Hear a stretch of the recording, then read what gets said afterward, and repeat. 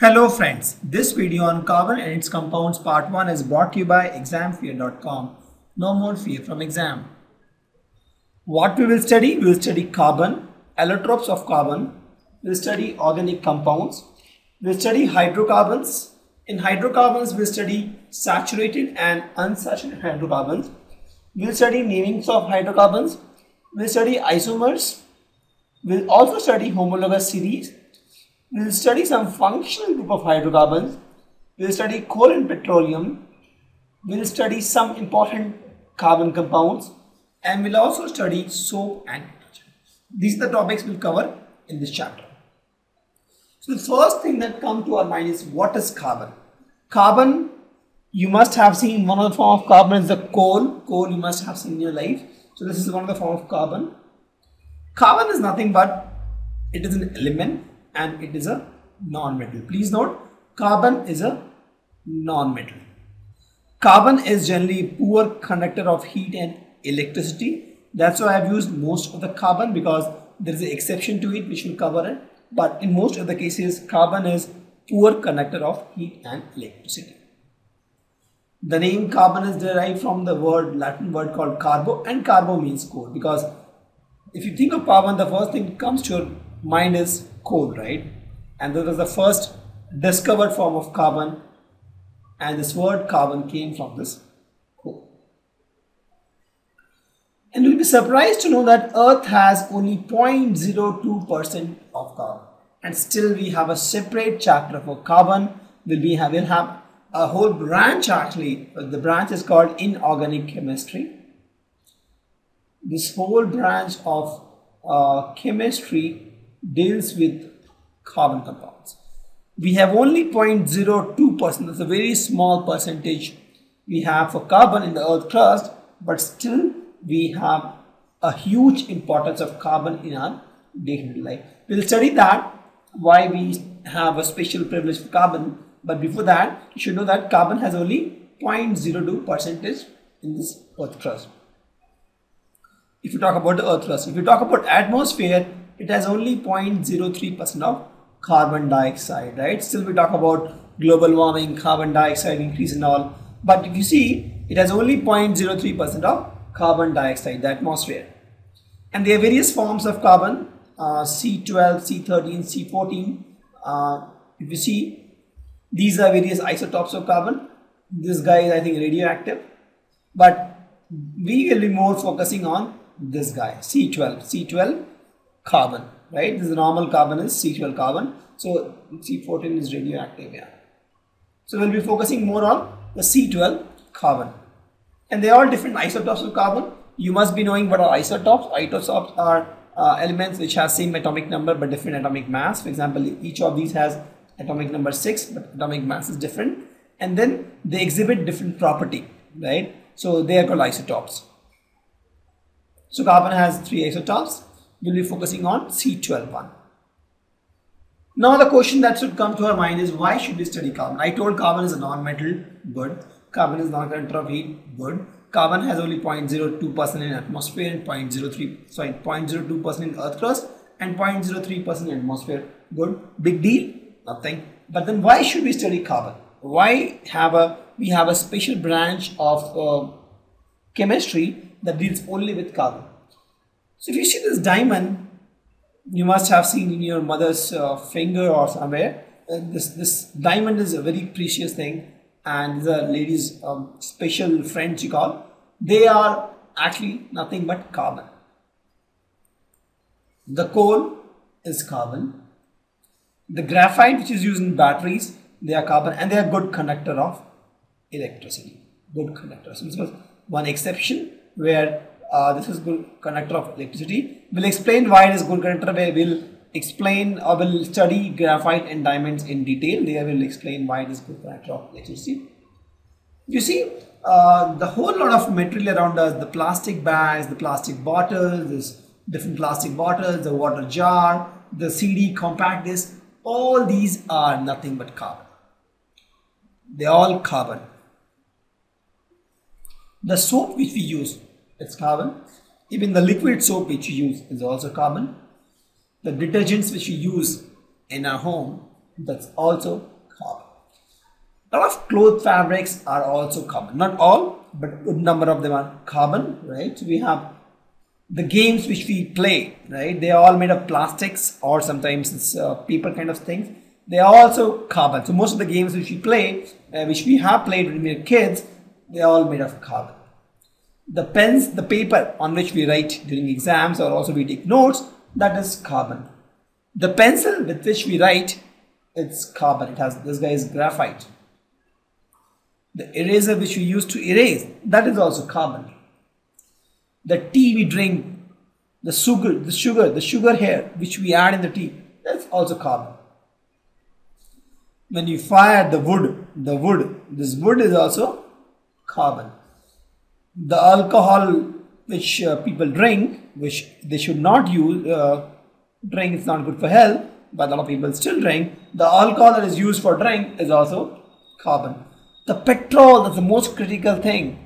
All the vehicles run on petrol, a lot of machines run on petrol. The generator, the diesel generator, the electric generator runs on diesel. So all these things around us, it runs on petrol. The train, the car, the bus, and you see a lot of issues happen when the petrol price goes up. The government calls for a strike and all this thing happens because petrol is a critical thing, right? And that is nothing but carbon.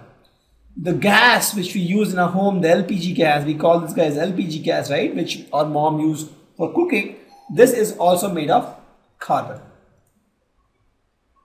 I think with this you can understand the necessity for carbon in our life, right? So you start with your day with toothbrush. The toothbrush thing generally is made of plastic, that's carbon.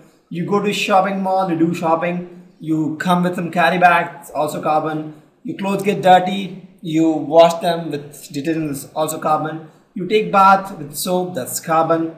Your food is prepared using LPG gas, that's carbon. You drive car, or you go to school in bus, everything runs on petrol, and that's carbon, right? So carbon, the sweets which you eat in the sweet shop during festivals or during normal time, also the pastries, the cakes, everything is carbon. So carbon has a very critical importance in our life. In the exams, you write on paper, that's carbon. You write with a pencil, that's carbon. You erase with something, that's carbon. So most of the thing is a carbon, right? So carbon has a very, very critical importance in our day-to-day life. In spite of the fact that it's only 0.02%, but it has a critical role to play in our life. And that's the reason we have a special branch of chemistry that deals only with carbon. Thank you. Visit examfear.com to watch free educational videos, try free online tests, get the best quality study materials, study from the best tutors and mentors, and much more. Thanks once again.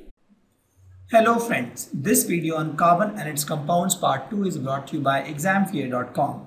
No more fear from exam. Before watching this video, please make sure that you have watched part 1.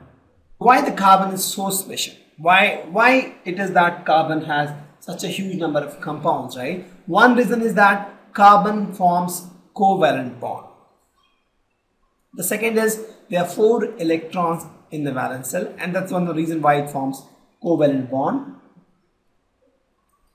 It's self-combined to form long chain, and there are different forms of carbon called graphite, diamond, and bulk Mr. Fuller is one we'll discuss. So the first point is the carbon forms covalent bond. If you're not clear what the covalent and ionic bonds are, so I'll explain or you can watch my previous videos on that, or I'll just explain it once again. For example, you talk about sodium chloride, NaCl, right? So this guy, sodium, wants to lose one extra electron because it has one extra electron in the outer bits shell. One extra. So this guy is more stable in Na+. This guy is stable now. Chlorine needs one guy because it has 7 electron in the extra shell, and that extra shell will be filled if it has 8 electrons, right? So the valence electron, it will take 1 electron from sodium and it will become Cl-. Both are stable. Na+ is stable. Note, Na is not stable, Cl is not stable because Na has 1 extra electron and Cl has 1 less electrons.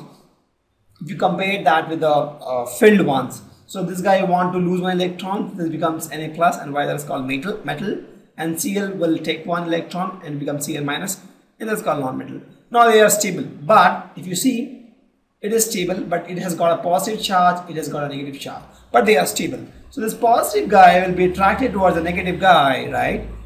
And they'll form a bond, and this kind of bond is called ionic bond. Ionic bond. So in this case, if you see, Na had 1 extra electron, so it gave 1 electron to Cl, right? Got a positive charge. Chlorine, since it took an electron, this becomes Cl minus, got a negative charge, but they are stable. Na plus is stable, Cl minus stable. Now since they have charge with them, so there's a attraction between Na plus and Cl minus, and they form a bond, and that bond called ionic bond, because they're all ions, right? The second kind of bond is seen with it's called covalent bond, where if you see, this is a carbon, and carbon wants to form a bond with, let's put an example of carbon dioxide, CO2, right? So carbon has how many? 1, 2, 3, 4, 5, 6, right? 6 in the extra, the valence shell. Sorry, carbon has 4. Carbon has 4. Yeah, carbon has 4. Oxygen has 6. So oxygen, let's suppose that has 6 here, right? One more oxygen I'll put has 6 here. Now carbon has 4 electrons in the valence shell, it is mentioned here. Since it has 4 electrons, it has to take 4 to become stable, or it has to give 4, because if it gets 4, it becomes 4 plus 4, that is 8, that is a stable number, right, for this shell. Or if it is lose 4, it becomes 0. 0 is also okay, right? It is stable in that case. So it can't take 4, it can't give 4, right? I'll explain that why it can't take 4 and why it can't give 4 in the next few slides. So in this case, what will happen is they will share the electron. So if you see in this case, it will share 2 electrons with this oxygen, and it will share 2 electrons with this oxygen. So in that case, oxygen also, if you see here, it had 6 electrons. It wanted to take electron. It wanted 2 extra electron, but oxygen is not ready to give electron because it has 6, right? It needs only 2 to become stable.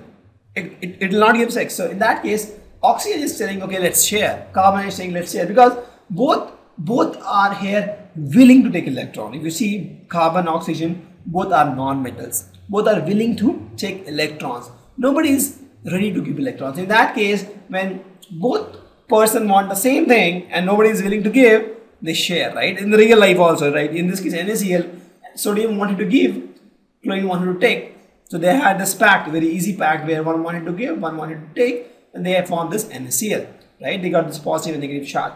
But in this case, nobody is willing to give. Carbon want to take, oxygen want to take. In that case, what should we do? So they have a golden rule of middle path where they say, don't give me, let's share. So in this case, carbon feels that it has 1, 2, 3, 4, 5, 6, 7, 8. Carbon has a feeling that it has 8 electrons, but actually these electrons shared. Oxygen also has a feeling that it has 8 electrons. How? 1, 2, 3, 4, 5, 6. It had 2 electrons. It shared with carbon, right? So this particular oxygen feels that it has 8 electrons and feels satisfied. Okay, yeah, I am stable, but actually it is not, right? The other oxygen also takes 2 electrons from carbon and feels that it is stable. Correct? With this, both are happy, carbon and oxygen. Such kind of bond where they share electrons to get a feel that they are stable is called covalent bond. So we'll explain more on that. We'll take more examples. Let's understand that in case of my ionic bond, they actually transfer electrons, right? One got positive, one get negative, and then the bonds form. In case of covalent, there is no polarity actually, if you see, right? There is no polarity. There is no plus, there is no minus sign. It's just a share electron. Correct? There is something called polar covalent bond also. There is something called polar covalent bond. For example, in work is of water, H2O. So we have like this, oxygen has 6, right? It wants 1 from this guy, it takes 1 from this guy. So if you see, now it is all shed because oxygen had 6, it took 1 from this hydrogen, 1 from this hydrogen, it shared actually. So oxygen got a feel that it has 8 electrons, it is happy with that, correct? So if you see, oxygen had 6 1 with all dots. Hydrogen has 2 with all star. Now oxygen shared one hydrogen atom in this and one hydrogen atom in this. Oxygen got a field that it has got 8 electrons, happy. Hydrogen also got 2 because it has shared. This guy is shared and this guy is shared, right? So both hydrogen are also happy. But in this case, oxygen is more electronegative. Oxygen badly needs electrons. So what will happen is they are shared, the electrons are shared, but oxygen will attract this particular guy more, right? This guy will be more attracted towards oxygen because oxygen is dire in need of electrons. Since they are sharing, but it's not 50-50 sharing. It's not 50-50 sharing. It is like maybe 70% of the time the oxygen, the particular electron is with oxygen, and 30% of the time it is with hydrogen. That's way, since the electron is spending more time with oxygen, this guy will get a slightly negative charge, and this hydrogen item will get a slightly positive charge, right? Because the oxygen is more inclined towards the electron is more inclined towards oxygen. So oxygen is getting slight negative charge, and this kind of bond is called polar covalent bond, where we have a slight polarity and it has a covalent bond. So these things we'll study more, but just to cover up, I did that. So now we have a special case of carbon. It has covalent bond. It has 4 electrons in the valence shell. It self combines to form a long chain. We'll explain that. For example, carbon can combine with another carbon, right, like this, and can create a big chain. And we have different forms of carbon: graphite, diamond, and Buckminster Fuller. One more was there, where it is all carbon, but the structure, the way it is organized, the internal structure is different, and that's why they look different. Thank you. Visit examfear.com to watch free educational videos, try free online tests, get the best quality study materials, study from the best tutors and mentors, and much more. Thanks once again. Hello friends, this video on carbon and its compounds part 3 is brought to you by examfear.com. No more fear from exam. Before watching this video, please make sure that you have watched part 1 and part 2.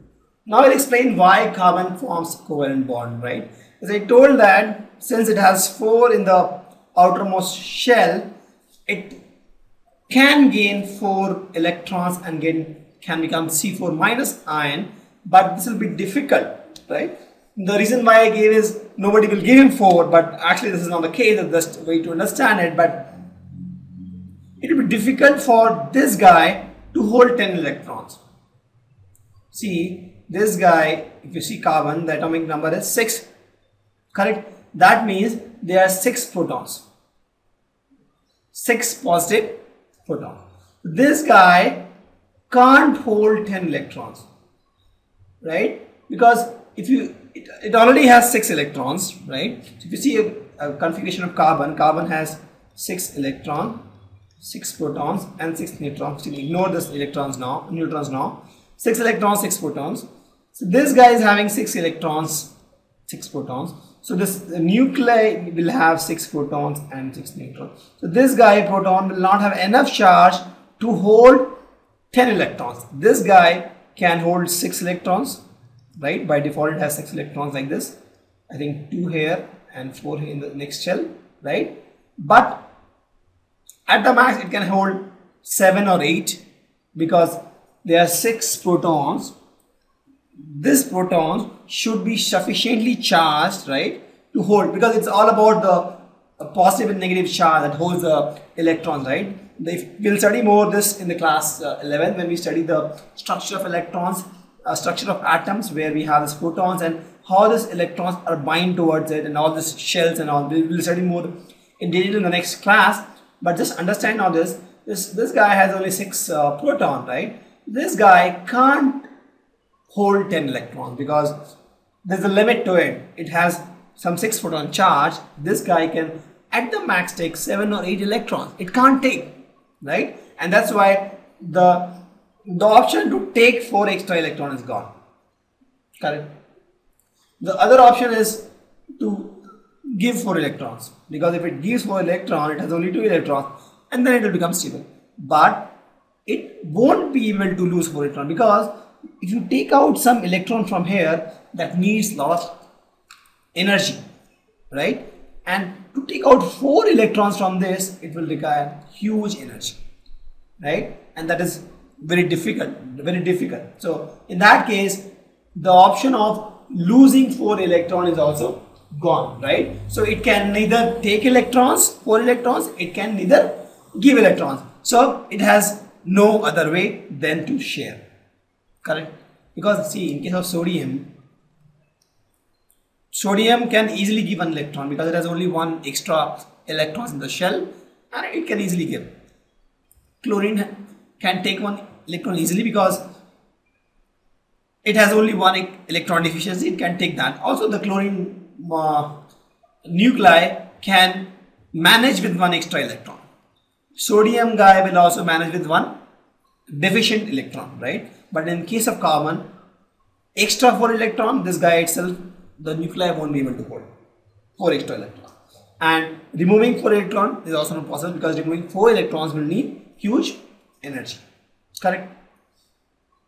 And thus carbon will overcome this problem by sharing its valence electron, right? And this sharing is the result of, this covalent bond is nothing but the result of this sharing. And please note, carbon is not the only element which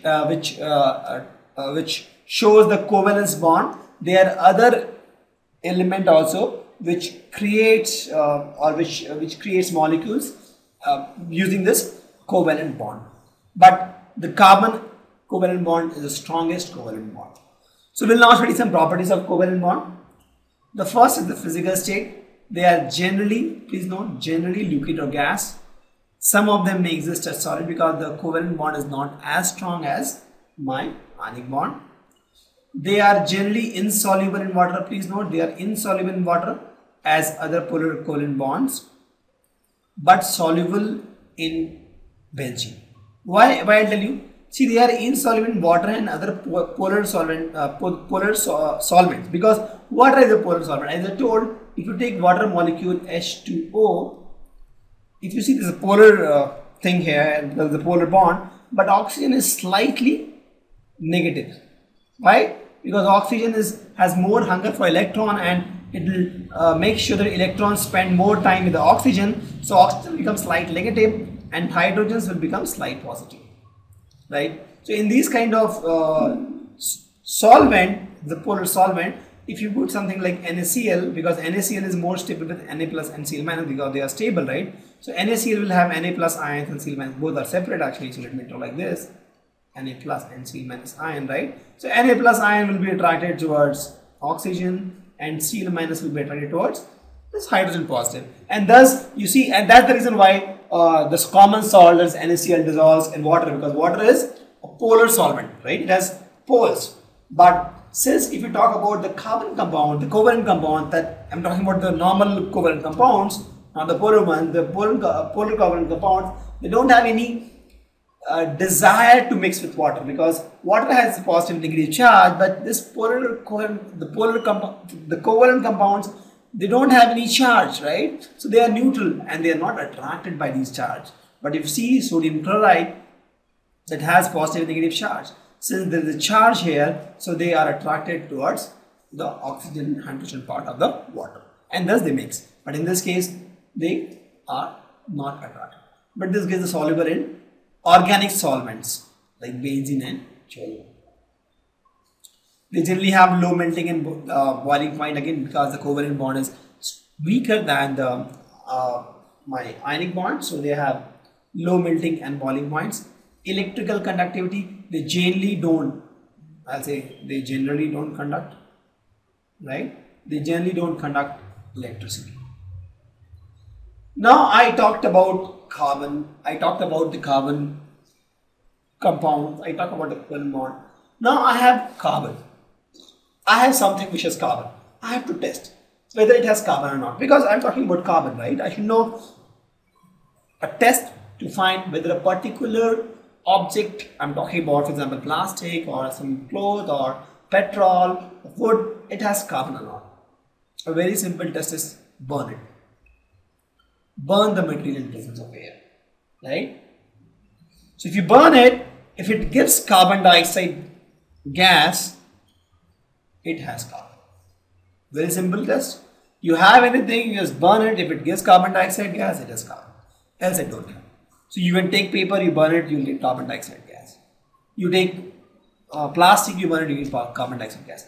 And now, how to test carbon dioxide gas? I think we have done this. So if you pass this gas over lime water, right, that guy will turn milky. So this kind of thing we have learned in the past chapter, where we have to test the presence of carbon dioxide. So we just pass the gas with the lime water, it turns milky. So that's how you test the presence of carbon. Thank you. Visit examfear.com to watch free educational videos, try free online tests, get the best quality study materials, study from the best tutors and mentors, and much more. Thanks once again. Hello friends, this video on carbon and its compound part 4 is brought to you by examfear.com. No more fear from exam. Before watching this video, please make sure that you have watched part 1 to part 3. I wrote the electron dot structure of water molecule just in front of you, right? H2O. I wrote for CO2. And we generally write for other molecules also. But there should be a rule to write this. Correct? There should be a rule to write this. And we may be given to write electron dot structure of any other covalent compounds. How to do that? So let's learn the steps to write that electron dot structure, and that's also called Levy structure, I think. Yeah, that's also called Levy structure. I'll explain that. So the first is write the electronic configuration of all the atoms present in the molecule. For example, I'm talking about water. You write the electronic configuration of hydrogen, oxygen. So I'm talking about carbon dioxide. Write the electronic configuration of carbon, oxygen. That's the first step. Then you have the electronic configuration. That means you have the numbers of electrons in the valence shell. Then you identify the number of electrons needed to attain the noble gas configuration. For example, in hydrogen it has only 1, right? So this guy needs 1 because this guy, I'm talking about the second shell, right? For oxygen it has 6. So this guy needs 2 more. This guy needs 1 more, right? Why 2 more? Because I'm talking about the second shell, that is 8. So if you see this shell, it has 2, 8, 8, 18, 18 like this. Correct? For hydrogen, if you write the configuration, this becomes 1. So that means it needs 1 more electron. For oxygen, if you write, it becomes 2, 6. That means it needs 2 more to get 8. For carbon, if you write, this becomes 2, 4 because the carbon atomic number is 6, right? So that means it needs 4 more. Correct? I hope you get this. See, the atomic number of hydrogen is 1 and the configuration is only 1. So, and the normal configuration is we have 2, 8, 18, 18 like this, right? For this valence shell, the number of atoms which can have in valence shell. For hydrogen, this guy is 1, only 1. And you see the number of electrons we need is 2 in the valence shell in case of hydrogen to make it noble state. For oxygen, the electronic configuration is 2, 6 because atomic number is 8. So this guy is 6. If you compare this guy with this shell, it has 8 number of electrons in this shell, right? So we need 2 more electrons to get to this shell. If we talk about carbon, atomic number is 6, electronic configuration is 2, 4. I think this we have learned in the past classes, and we'll learn more detail in the next class 11, first chapter, I think. Yeah, 2, 4. And if you compare this 4 with the 8 atoms that needs to be there in the valence shell, that means I can say that carbon needs 4 electrons. Thus we get these values. Once we are done with this, we share the electrons between the atoms such way that all the atoms in the molecule gets a noble configuration. And that's how we do. We share the atoms to make sure that everything, hydrogen, oxygen, carbon, whatever we have, the elements we have in this question, they are satisfied. And doing those, please keep in mind that the shared electrons are counted. So you have to count the shared electrons, and they counted in both the atoms sharing it. For example, okay, we'll take some examples, but please note that the shared electron is counted in both the atoms. We'll take my example. We'll form a covalent bond for hydrogen. So if you see, hydrogen has atomic number 1, right? I'll write here hydrogen atomic number is 1 and electroconfig is 1 only, right? That means it needs 1 electron. Why? Because if you see the electronic configuration is 2, 8, 8, 18, 18 like this, right? This we have learned it's 2n square form. We have this K, L, M, N orbit. I think this thing we have learned in the past classes where we see that stable electrons will have 2, 8, 8, 18, 18 electrons in the outermost shell, right? This thing we have learned. So with this, if you compare 1 with this guy 2, you need that. You know that carbon needs 1 electron to make it happy, right? Hydrogen needs 1 electron. So if you write the hydrogen thing, it's H2. I'm writing for the H2. That means we have 1 hydrogen here and 1 hydrogen here. Now hydrogen wants to, this guy wants 1 electron, this guy wants 1 electron, but nobody is willing to give. So they will share. That means this guy hydrogen feels that he has both the electron, and this guy also feels that he has both the electrons. Correct? And thus if you see that, if you count for this hydrogen, there are 2 electrons because one his own electron, one he borrowed from this guy, or one is shared from this guy. If you talk about this guy, it has 2 electrons, one is personal electron and one's shared electron. And that's how we write the electronic configuration for hydrogen. Let's take oxygen, right? Oxygen has atomic number as 8, electronic config as 2, 6. So you compare with this guy 2, 8, 8, 18, right? So this guy should have 8. So the efficiency is how much? 2. So that means oxygen needs 2 electrons to attain noble gas config, right? Because everybody wants to become stable in life, and that's why it needs 2 electrons. So we talk about, writing the structure for O2. This is my oxygen molecule, this is my oxygen molecule. Oxygen has, let's suppose, 6, right? Because it has 6 here. And this guy, let me write with star. 1, 2, 3, 4, 5, 6. This guy needs 2. So this guy will share 1 with this guy and share 1 with this guy. Now this guy will feel that it has 8 electrons. Correct? 6, it had its own. 2, this guy shared. This guy is stable now. Now since this guy also shared, this guy also will get access to these 2 electrons. Correct? Now if you see how many electrons are there in this guy, 1, 2, 3, 4, 5, 6, 7, 8. 6 his own personal electron and 2 this guy share. Now if you see, it has 8 electrons each, and that is the electron dot structure. Correct? Generally we write like this.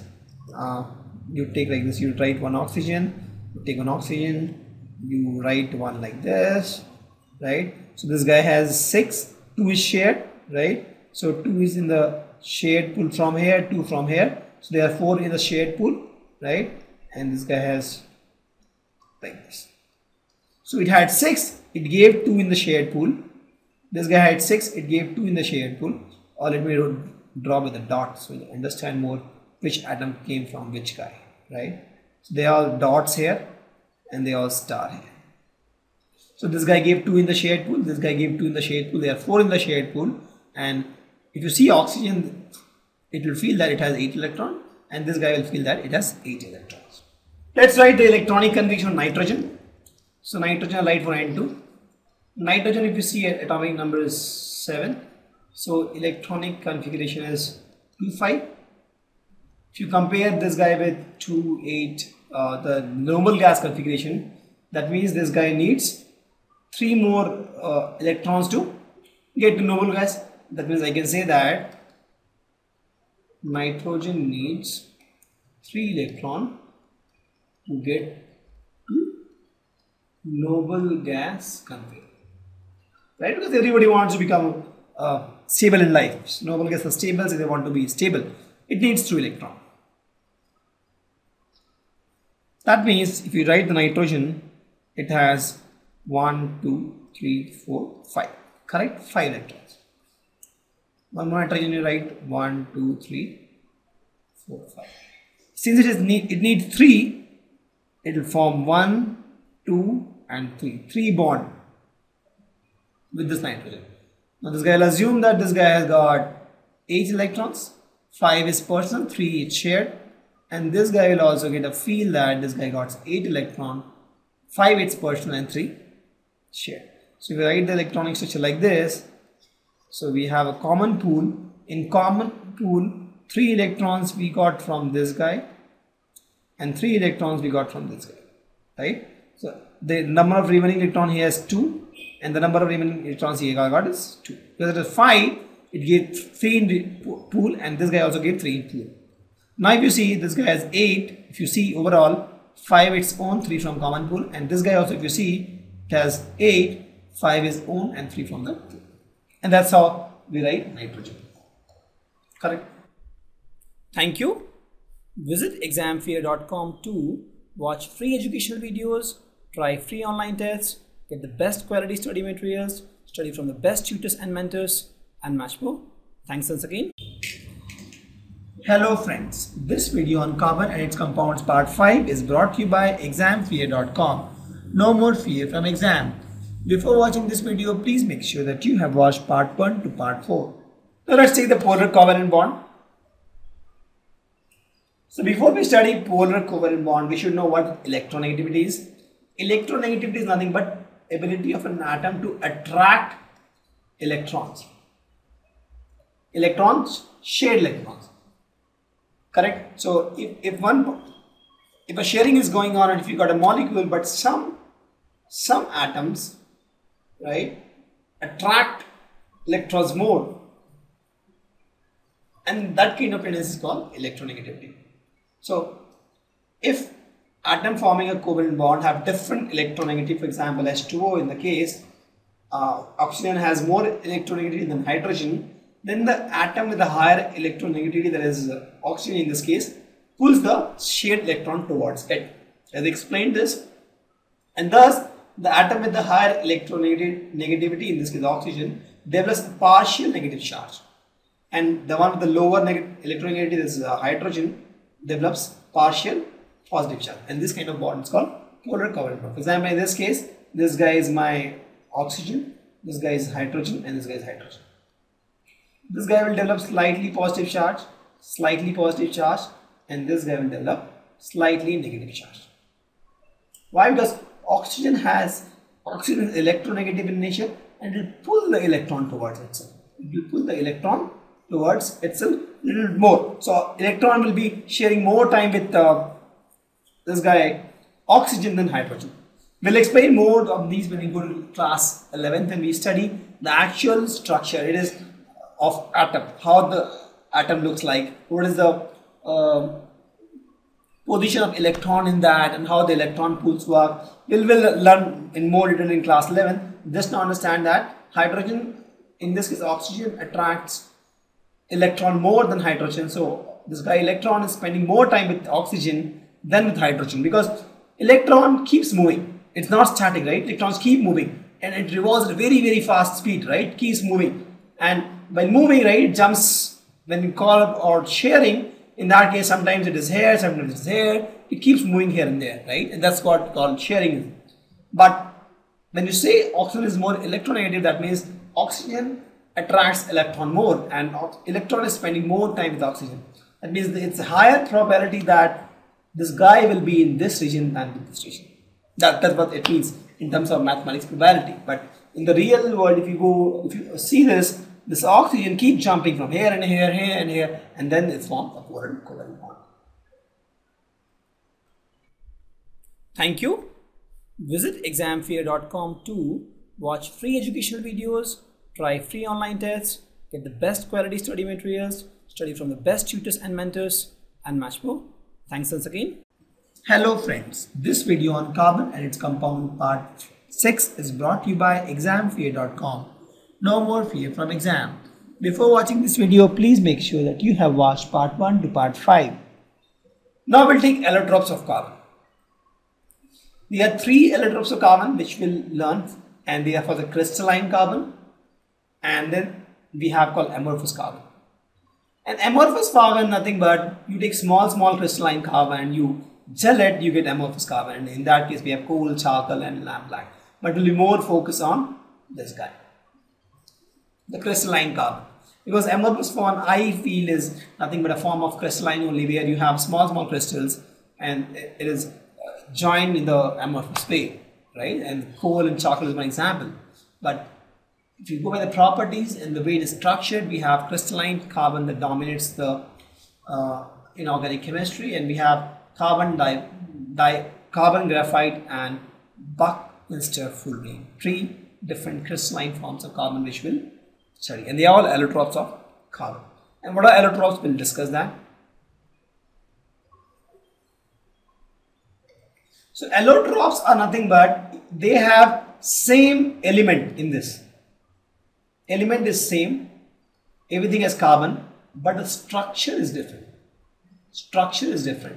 The way it is organized, the way carbon bonds are happening, right? That is different. And with this, it gives different property. Because the property is not different, we are not bothered. We don't care.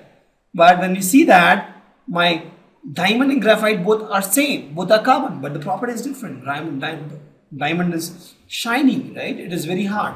Graphite is good conductor of electricity, it's soft. Then only we have this curiosity to understand what is happening. Why that both has carbon but both looks different. And then we give this term called allotropes, where we say that they have same element inside this. The building block is same, right? Both are made from carbon. That is a building block. But the way it is made is different. The structure is different, right? And that's why they have different properties.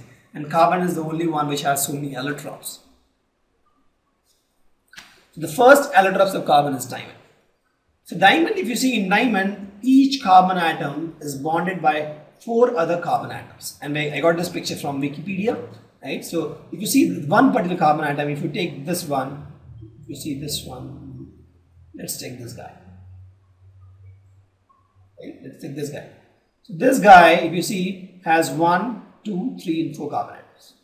Each carbon atom, if you see, and you may say that this guy is linked only to 1, 2 and 3, but actually it is more, because it has to add. It has to add, right? I mean, this is just a small part of this molecule, but actually if you keep growing this, the same structure will grow. So the best thing is you get into the center one, or the one which has 4. For example, this guy also, right? If you see, it has 4 carbon atoms. You see this guy, 1, 2, 3, 4. It's not attached, but eventually if you see, all these carbon atoms are linked to 4 other carbon atoms. Correct? And that's how the diamond is formed, where each carbon atom is linked to 4 other carbon atoms. You see this guy has, see this guy, this particular guy, it has 1 here, 2, 3 and 4, right? So this guy has 4 carbon atoms. And that is how it looks. If you increase this, if you make it bigger, then you'll see that each carbon atom, the black one is a carbon atom, is linked to 4 other carbon atoms. Please note, 4 other carbon atoms. So one guy, 1 carbon atom. So this guy is linked to 1, 2, 3 and 4 other carbon atoms. Okay? So this guy is linked to 4 other carbon atoms. And this is the hardest substance known. And also note that we can create artificial diamond by putting carbon to a very high pressure and very high temperature. And these diamonds look exactly like the natural diamonds, but they are small. We can't make big diamonds. We can make only small diamonds, because maybe because of the pressure and temperature we can give. Maybe in future, if we have a better technology, we can create bigger diamonds also. But currently, we can make only small diamonds, and these small diamonds look exactly like the natural diamonds. And the point here to note was that each carbon atom is bonded to other 4 carbon atoms in the case of diamonds. And if you see, there is no free electrons here, right? There is no free atom, there is no free electrons, right? So in that case, they are non-conductor. Because everything is bonded, right? Because one carbon atom has 4 electrons, if you see, 4 free electrons, correct? and all these electrons are used to form a bond. That means there is no free electrons, because if you talk about conductivity, a particular matter, a particular object will conduct electricity only if it has free electrons to conduct electricity. In this case, one carbon atom is linked to other 4 carbon atoms, right? So there is no free electrons. The covalent bond is formed. There is no free electrons for it to transmit electricity, and that's the reason why it is bad conductor.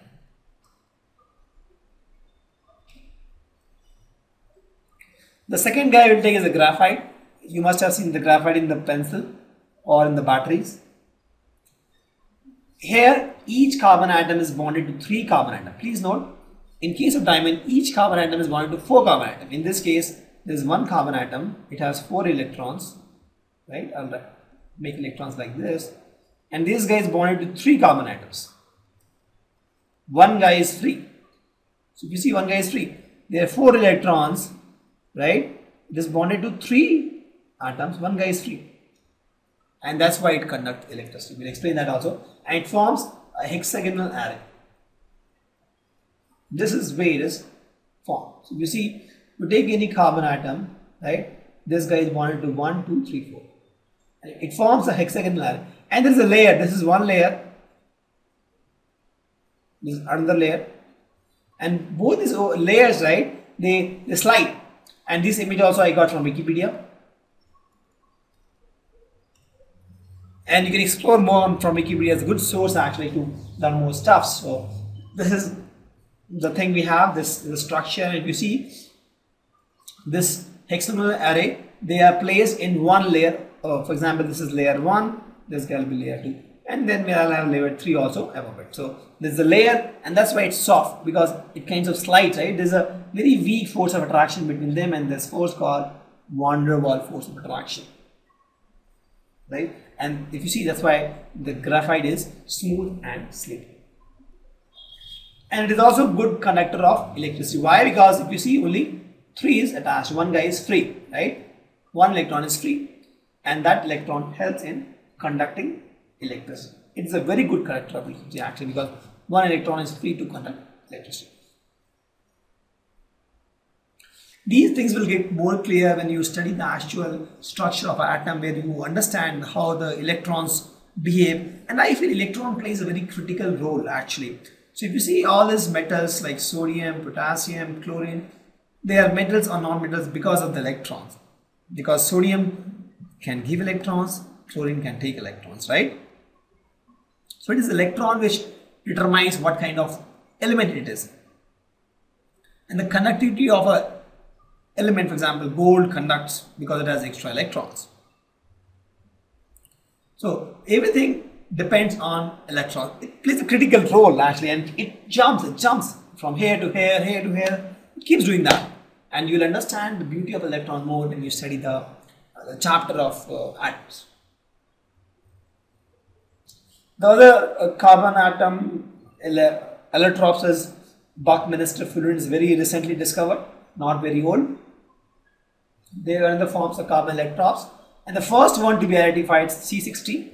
There are many of them actually. There are maybe 670, C80, I don't know, but there are many of them. But the first one that was identified was 6C760. That is like a football structure. They are all carbons here, all carbons, and in this case there are 60 carbons, and they have the structure like football, right? And this is named after this US architect Buckminster.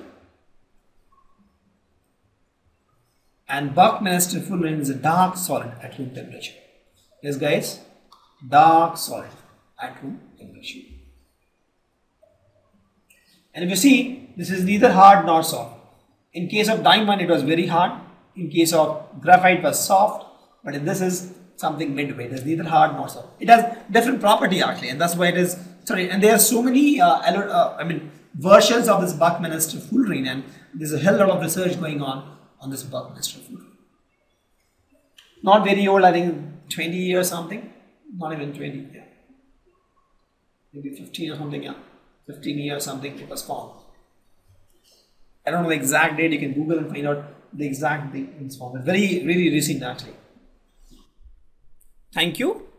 Visit examfear.com to watch free educational videos, try free online tests, get the best quality study materials, study from the best tutors and mentors, and much more. Thanks once again. Hello friends, this video on carbon and its compounds part 7 is brought to you by examfear.com. No more fear from exam. Before watching this video, please make sure that you have watched part 1 to part 6. Now I'll take some questions. The question is, what will be the electron dot structure of carbon dioxide, CO2? Same thing here, we'll have this carbon and oxygen. Carbon, atomic number 6, oxygen, atomic number 8. So carbon is nothing but 2, 4. Electronic configuration, oxygen is 2, 6. And the noble gas is 2, 8. So this guy needs 4. That means carbon needs 4 and oxygen need 2, because it has 6, it needs 2 to become 8. So this is what I know. It will form CO2. Let's write like this. Carbon has 4. Let's write 4 like this. Oxygen has 6. Let's write 6 like this. Here also 6 like this. Right? It needs 4. So carbon needs 4. It will take 2 from this oxygen, 2 from this oxygen. Correct? And now carbon will feel that it has got 8 electrons, 4 its personal and 2 borrowed from each electrons. Oxygen will also feel that it has got 8 electrons, 6 personal, 2 from this carbon. And this guy will also feel that it got 8 electrons. And then they'll feel happy.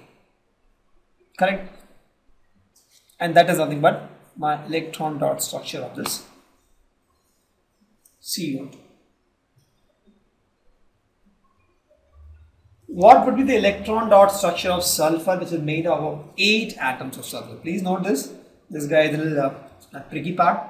For sulfur, if you see, it has 6 electrons in valence shell. That means it needs 2. Right? It needs 2. And it says that it is made of 8 sulfur atoms. So 8 sulfur atoms is like this. 1, 2, 3, 4, 5, 6. Let's make something like this. 7, 8. Right? Now each of these will have 6. So let me draw 6. 1, 2, 3, 4, 5, 6. This guy will also have 6. So let me draw 6 here. 1. Like this I'll draw with star. 1, 2, 3, 4, 5, 6. This guy will also have 6. 1, 2, 3, 4, 5, 6. Sorry. All with dot I'll draw this one. Correct. This guy let me draw with stars. 1, 2, 3, 4, 5, 6. Let's see, this guy let me draw with dots. Right? 1, 2, 3, 4, 5, 6. This guy let me draw with stars. 1, 2, 3, 4, 5, 6. This guy let me draw with the dot again. 1, 2, 3, 4, 5, 6. Or let me draw this guy with something different, because this dot isn't matching, right? So 1, 2, 3, 4, 5, 6, 7. There are only 7 actually. There should be 8, I think. So let me draw one more here actually. Sulfur. Let me draw something here. Let me draw here only. So let me draw this guy with a square shape. 1, 2, 3, 4, 5, and 6. Right? I got 6 here. 1, 2, 3, 4, 5, 6, 8, and each got 6. Let me draw this guy with something different. So let me draw with guy with a cross like this. Okay. Now if you see, this guy should get 2. So it will take 1 from here and 1 from here. This guy also needs 2. It can take 1 from here, 1 from here. This guy needs 2. It can take 1 from here, 1 from here. This guy needs 2. It took 1 from here. It will take another from here. This guy also needs 2, right? 1 from here and 1 from here. Similarly, if you see, it has formed this kind of structure called W structure. right? Generally, the sulfur formed this kind of structure called W structure, where you see all these are satisfied now. This guy got 8, 6 it had, 1 and 1 it got from these two, this sulfurs. To take this sulfur, this had 6, 1 it got from this sulfur, 1 it got from this sulfur. This is 8 now. This guy had 6, it took 1 from this sulfur, 1 from this sulfur, right? It's one straight line only. By mistake I made so thick line. This guy also had 6, it took 1 from this guy, 1 from this guy, it has 8 now. Similarly, if you talk about this guy, it had 6, it took 1 and 1 shared. So that's how it is. It's W-shaped thing, and everything is satisfied now. It is the electron dot structure of a sulfur that is made of 8 molecules. Correct? Some people ask, why did you make W shape? Why you didn't make a circular shape? I can make like this also. 1, 2, 3, 4, 5, 6, 7, 8, right? And if you combine these like this, it will also form the same structure, right? Because each molecule here you see is shared. This guy will also work, but this is by observation. So when the chemists observed the sulfur molecule, they found that this is a W shape. This is a W shape, right? And that's why we make like that. We don't make like this. So this is by observation. We were told by chemists that the sulfur makes W shape kind of structure, and that's why we have made this W shape structure. Thank you. Visit examfear.com to watch free educational videos, try free online tests, get the best quality study materials, study from the best tutors and mentors, and much more. Thanks once again. Hello friends, this video on common and compound part 8 is brought to you by examfear.com. No more fear from exam. Before watching this video, please make sure that you have watched part 1 to part 7. I told that the carbon has a lot of compound because it has a unique property of forming bond with other carbon atoms, and that gives rise to large number of molecules.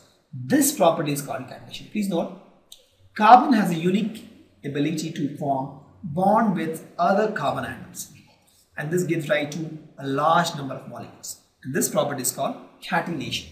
Correct? These compounds may be a long chain, branched chain. For example, if you see this is a branch now, or can even be a cyclic chain. Correct? If you see, this guy is a long chain, this guy is a branch one, this guy is a cyclic one. So catenation is the process where is the property actually of the process, property of the carbon to form chain kind of structure by forming bonds with other carbon. And this can be a long chain, can be a branch chain, or can be a cyclic, right? In addition to this, carbon may form single, double, or triple bonds. That's also part of catenation, right? So it may form single bond. For example, in this case, all single bonds. Double bond, if you see, there's a double bond between these two carbons. There's a triple bond between these two carbons. You see the electronic configuration of this, carbon has 4, right? So this guy had 4. This guy also had 4. It wanted 8, so it got 1 and 1 from this hydrogen, and it shared 2 electrons with this carbon. So it got 8, right? So it got 8 in this fashion. So talk about this carbon, it got 8 in this fashion. And that's how the sharing worked. In this case, also it had 4, but it could get only 1 atom from this hydrogen, and so it shared 3 atoms with this carbon. And that's why it formed this kind of structure as well. This one. You have to add these atoms also, hydrogen atoms. Correct?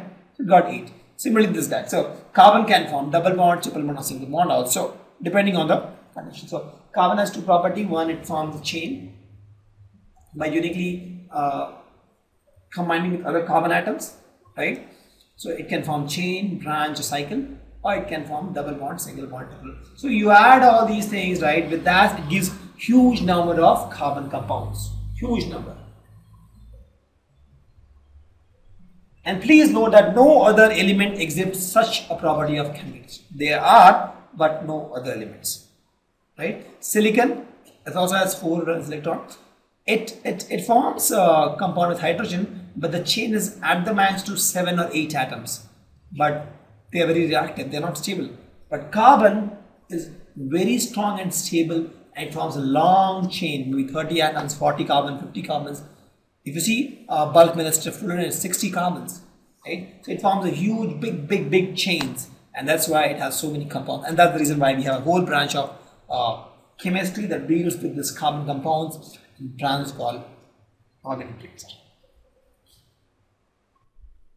Thank you. Visit examfear.com to watch free educational videos, try free online tests, get the best quality study materials, study from the best tutors and mentors, and much more. Thanks once again. Hello friends, this video on carbon and its compound part 13 is brought to you by examfear.com. No more fear from exam. Before watching this video, please make sure that you have watched part 1 to part 12. Let's draw the electron dot structure for cyclohexane. It's cyclo, so there are 6 carbon. C6H12 is my formula of cyclohexane. So I have 1, 2, 3, 4, 5 and 6. 6 carbons, 12 hydrogens. So let me draw 2 with each. Correct? 2 with each I am drawing.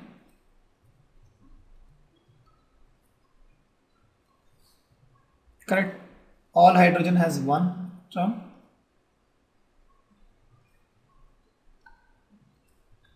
So let me draw 1 electron. Carbon has 4. So let me draw 4. 1, 2, 3, 4. 1, 2, 3, 4. 1, 2, 3, 4. Right? 1, 2, 3, 4. Sky 1, 2, 3, 4. 1, 2, 3, 4. See, the way I'm drawing in such a way that this is near to hydrogen and I can join these. So the next is I have to join carbon hydrogen bonds.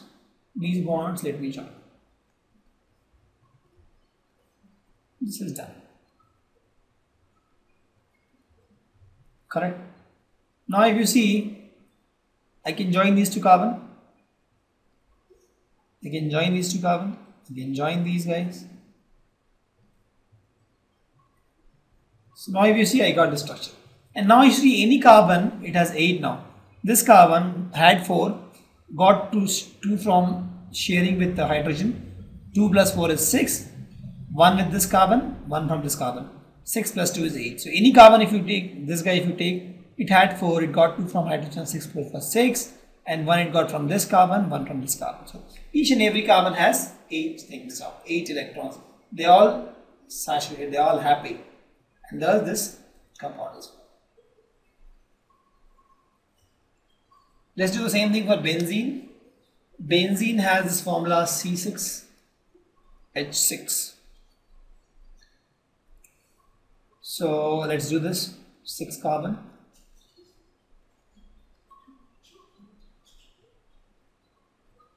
Okay. And hydrogen, 6 hydrogens, so I'll put 1 near to each other.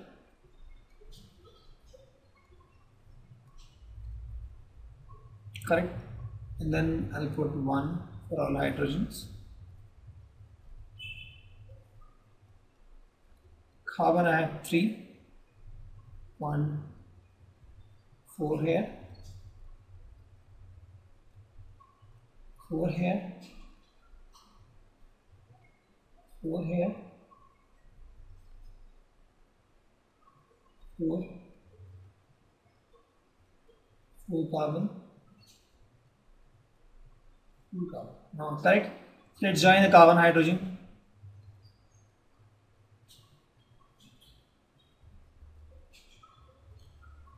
Okay. Now, let's draw these guys. This guy these guys. You can draw this guy also. You can draw this guy, and this guy. Now still if you see so many free electrons, right? So let me join this guy, let me join this guy and this guy. This is my electron structure. So if you see you see there has double bond in this, and this is my stable benzene. Now some of you can ask why I am drawing in this fashion. Why can't I draw a straight benzene 1, 2, 3, 4, 5, 6, right? And I can add some hydrogen here, 6 hydrogens, and then I can add this triple bonds, correct? That's a doable option. Why should I do this? Because that's a possible thing. I can do, I can create a straight chain also for C6H6. I can create a straight chain also. In fact, that was the assumption. See, nobody knew the structure of benzene. Earlier scientists used to assume that benzene is of this fashion, straight chain only. Benzene was supposed to be aliphatic, and they should draw a figure like this, but they are not convinced. Why? Because if you draw like this, it will have triple bonds, right? It will have triple bonds. It will have maybe triple bonds like this. It will have a double bond also. It will have something like this. Let me show you. So this guy is 1, 1, 2, 3. This guy is 1, 2, 3, 4. This guy is 1, 2, 3, 4. Yeah, this is the structure if you see, right? 1, 2, 3, 6 hydrogen atoms. This is also C6H6. Earlier they used to assume this is the structure, but it doesn't match the property, because as I told that this is alkyne and is highly reactive. But they found that benzene is not reactive. They were a little confused. Why it is happening? Generally all the alkynes are non-reactive. Why this guy is not reactive? Right? Then this one scientist saw in the dream that maybe the benzene is structured in this fashion, and then he proposed this model that benzene is structured in this fashion, and this explained why benzene is not reactive, correct? And then finally when the chemistry explored, the science evolved, and they got better instruments, then they actually saw that the structure of benzene looks like this, correct? So there's a whole story involved in this, right? So with the C6H6 you can form a formula like this also, but this is not correct for benzene, because for benzene, when we saw actually using instruments, the scientists saw that the formula looks like this, and that's the reason we will study a topic called isomers in hydrocarbons, where with the same structure, the same formula, it has different structures. So we'll study that. So just understand in this case, don't confuse, don't come to me and say that why can't we write benzene like this. We can't write like this because it does not like this. It is based on the observation. They found that benzene looks like this, correct? So it may be some other component. It is C6H6 only, but this is not benzene. Benzene is this guy only, correct? It may be, there may be a compound called C6H6 whose name we'll find out in the next few slides, but which will not be benzene. It should be C6H6 but not benzene. So let's draw the same thing for cyclopentene. Cyclopentene, the formula is C5H10. Here also I can write the straight one also, aliphatic chain, but that's not the one looking for. It's cyclo, that means the cyclic is there.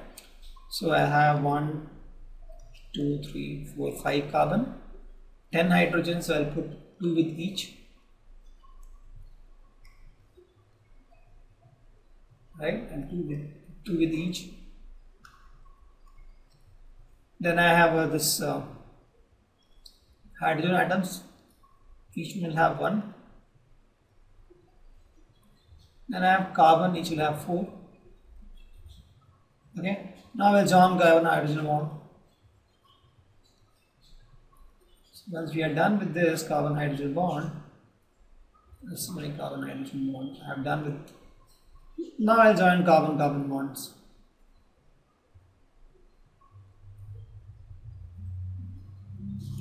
And this is what I'll get. If you see, all the items are, all the carbon has now 8 shared electrons. This is the structure of my cyclopentene. Thank you. Visit examfear.com to watch free educational videos, try free online tests, get the best quality study materials, study from the best tutors and mentors, and much more. Thanks once again. Hello friends, this video on carbon and its compound part 14 is brought to you by examfear.com. No more fear from exam. Before watching this video, please make sure that you have watched part 1 to part 13. Now we'll study alkyl group. Before we study the nomenclature of all the carbon compounds, it's critical to know the alkyl groups. What are alkyl groups? If you remove one hydrogen from alkane, please note from alkane, not from alkene or alkyne. From alkane, if you remove one hydrogen, you get alkyl group. For example, I have this methane. From this, you remove one hydrogen, you get CH3, right? This becomes an alkyl group. Correct? And the name is methyl, ethyl. All these are named the groups. And the general formula of this is CnH2n plus 2. Obviously, because for my alkane, the formula is CnH2n plus 2, right? From this, you remove one hydrogen. So this becomes 2n plus 1, right? Instead of 2n plus 2, it becomes 2n plus 1. And if you see, this is methyl because there was a methane here.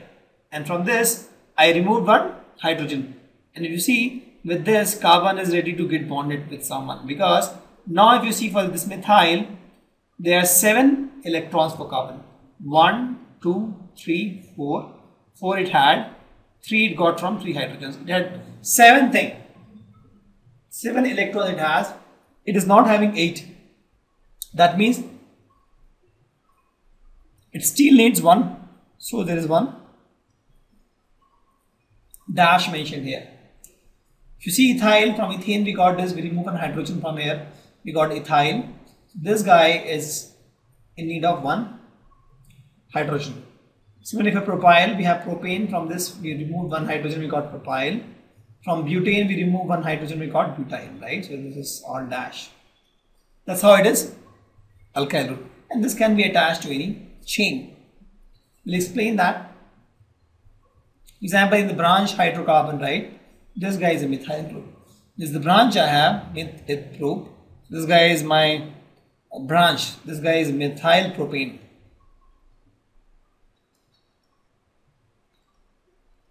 Methyl propane. I'll explain you in the later slides why this name came, but just understand this. This guy methyl got attached to this long chain, so this guy name methyl is here, right? So that's the advantage of this alkyl group. You can attach to any chain and you get something, right? So that's the branch hydrocarbon where you have some long chain and then you get a branch of this. The branching happens. So this is example of branched hydrocarbons. Now, as I told, the naming of hydrocarbons, we use this term. Thank you. Visit examfear.com to watch free educational videos, try free online tests, get the best quality study materials, study from the best tutors and mentors, and much more. Thanks once again. Hello friends, this video on carbon and its compound part 15 is brought to you by examfear.com. No more fear from exam. Before watching this video, please make sure that you have watched part 1 to part 14. Let's go over the naming of hydrocarbon. The first question is, why should we name hydrocarbons? So I'll take you an example. Let's suppose we have C6H12. I can write C6H12 as like this. If you see, this is totally C6H12. I can write like this. I can write like this. Or I can write like this. All of these are C6H12. If you see, for each of these figure which structure I have drawn, each has 6 carbon, 12 hydrogens, 6 carbons, 12 hydrogens, 6 carbons, 12 hydrogen. This guy also has 6 carbon, 12 hydrogen. But all these has different structure. Not only different structure, different property. The property is also different. Correct? And that is one reason why we need the naming, because just by telling C6H12 you can't say which hydrocarbon I'm talking about, right? There should be a name for this so that my chemistry world people, my chemists can talk to each other with that, right? If a chemist says that I have used C6H12 to react with something, I got something, he won't be 100% clear to other chemist, because the other chemist may assume that he's talking about this guy or this guy or this guy. He's not sure, right? So for all these, there should be a unique name to identify this hydrocarbons, right? And that's why we have this IUPAC. And here also, if you see, we have two kind of names for any hydrocarbons. For us also, you see there are two names generally. For example, we have nickname Mintu, Chintu, Bittu, Panti. There's so many nicknames actually we have.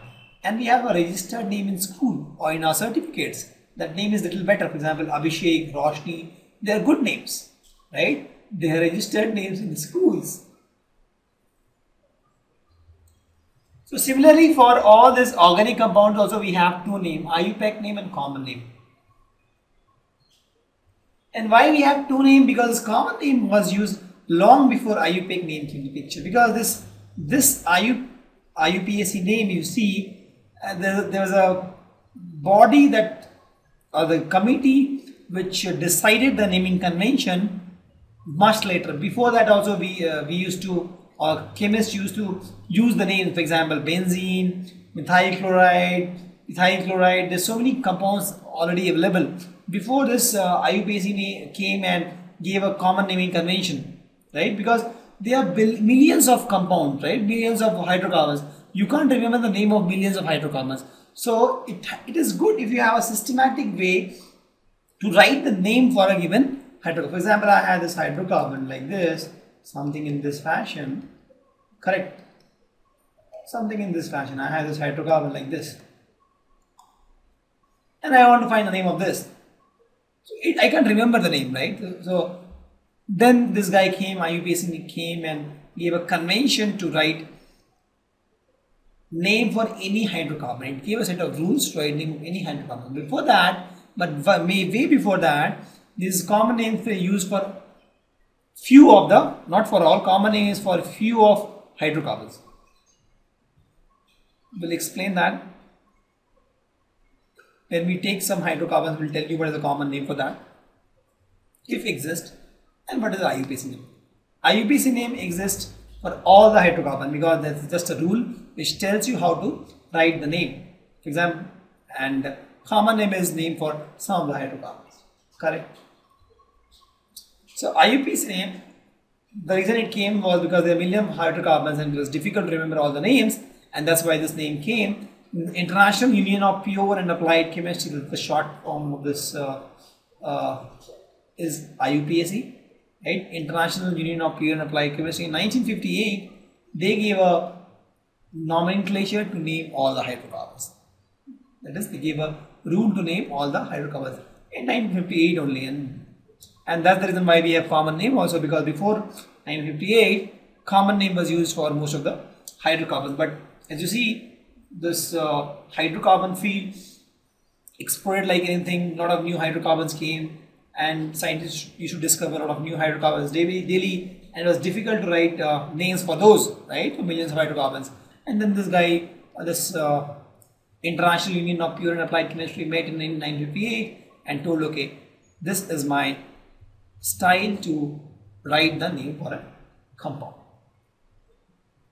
So the first thing you have to check for IUPAC nomenclature is the number of carbon atoms. If the number of carbon atoms is 1 in a particular compound, for example CH4, you use the word meth, and thus you have this word methane. If you have 2 carbon atoms, you use the word eth, and thus you have ethane, ethene, ethyne. If you have 3 carbon atoms, you use the word prop. Then you have propane, propene, propyne. If you have 4 carbon atoms, you use bute. It's bute. Then you have butane, butene, butyne. If you have 5 carbon atoms, then you use the word pen. Then you have pentane, pentene, pentyne. If you have 6 carbon atoms, you use the word hex.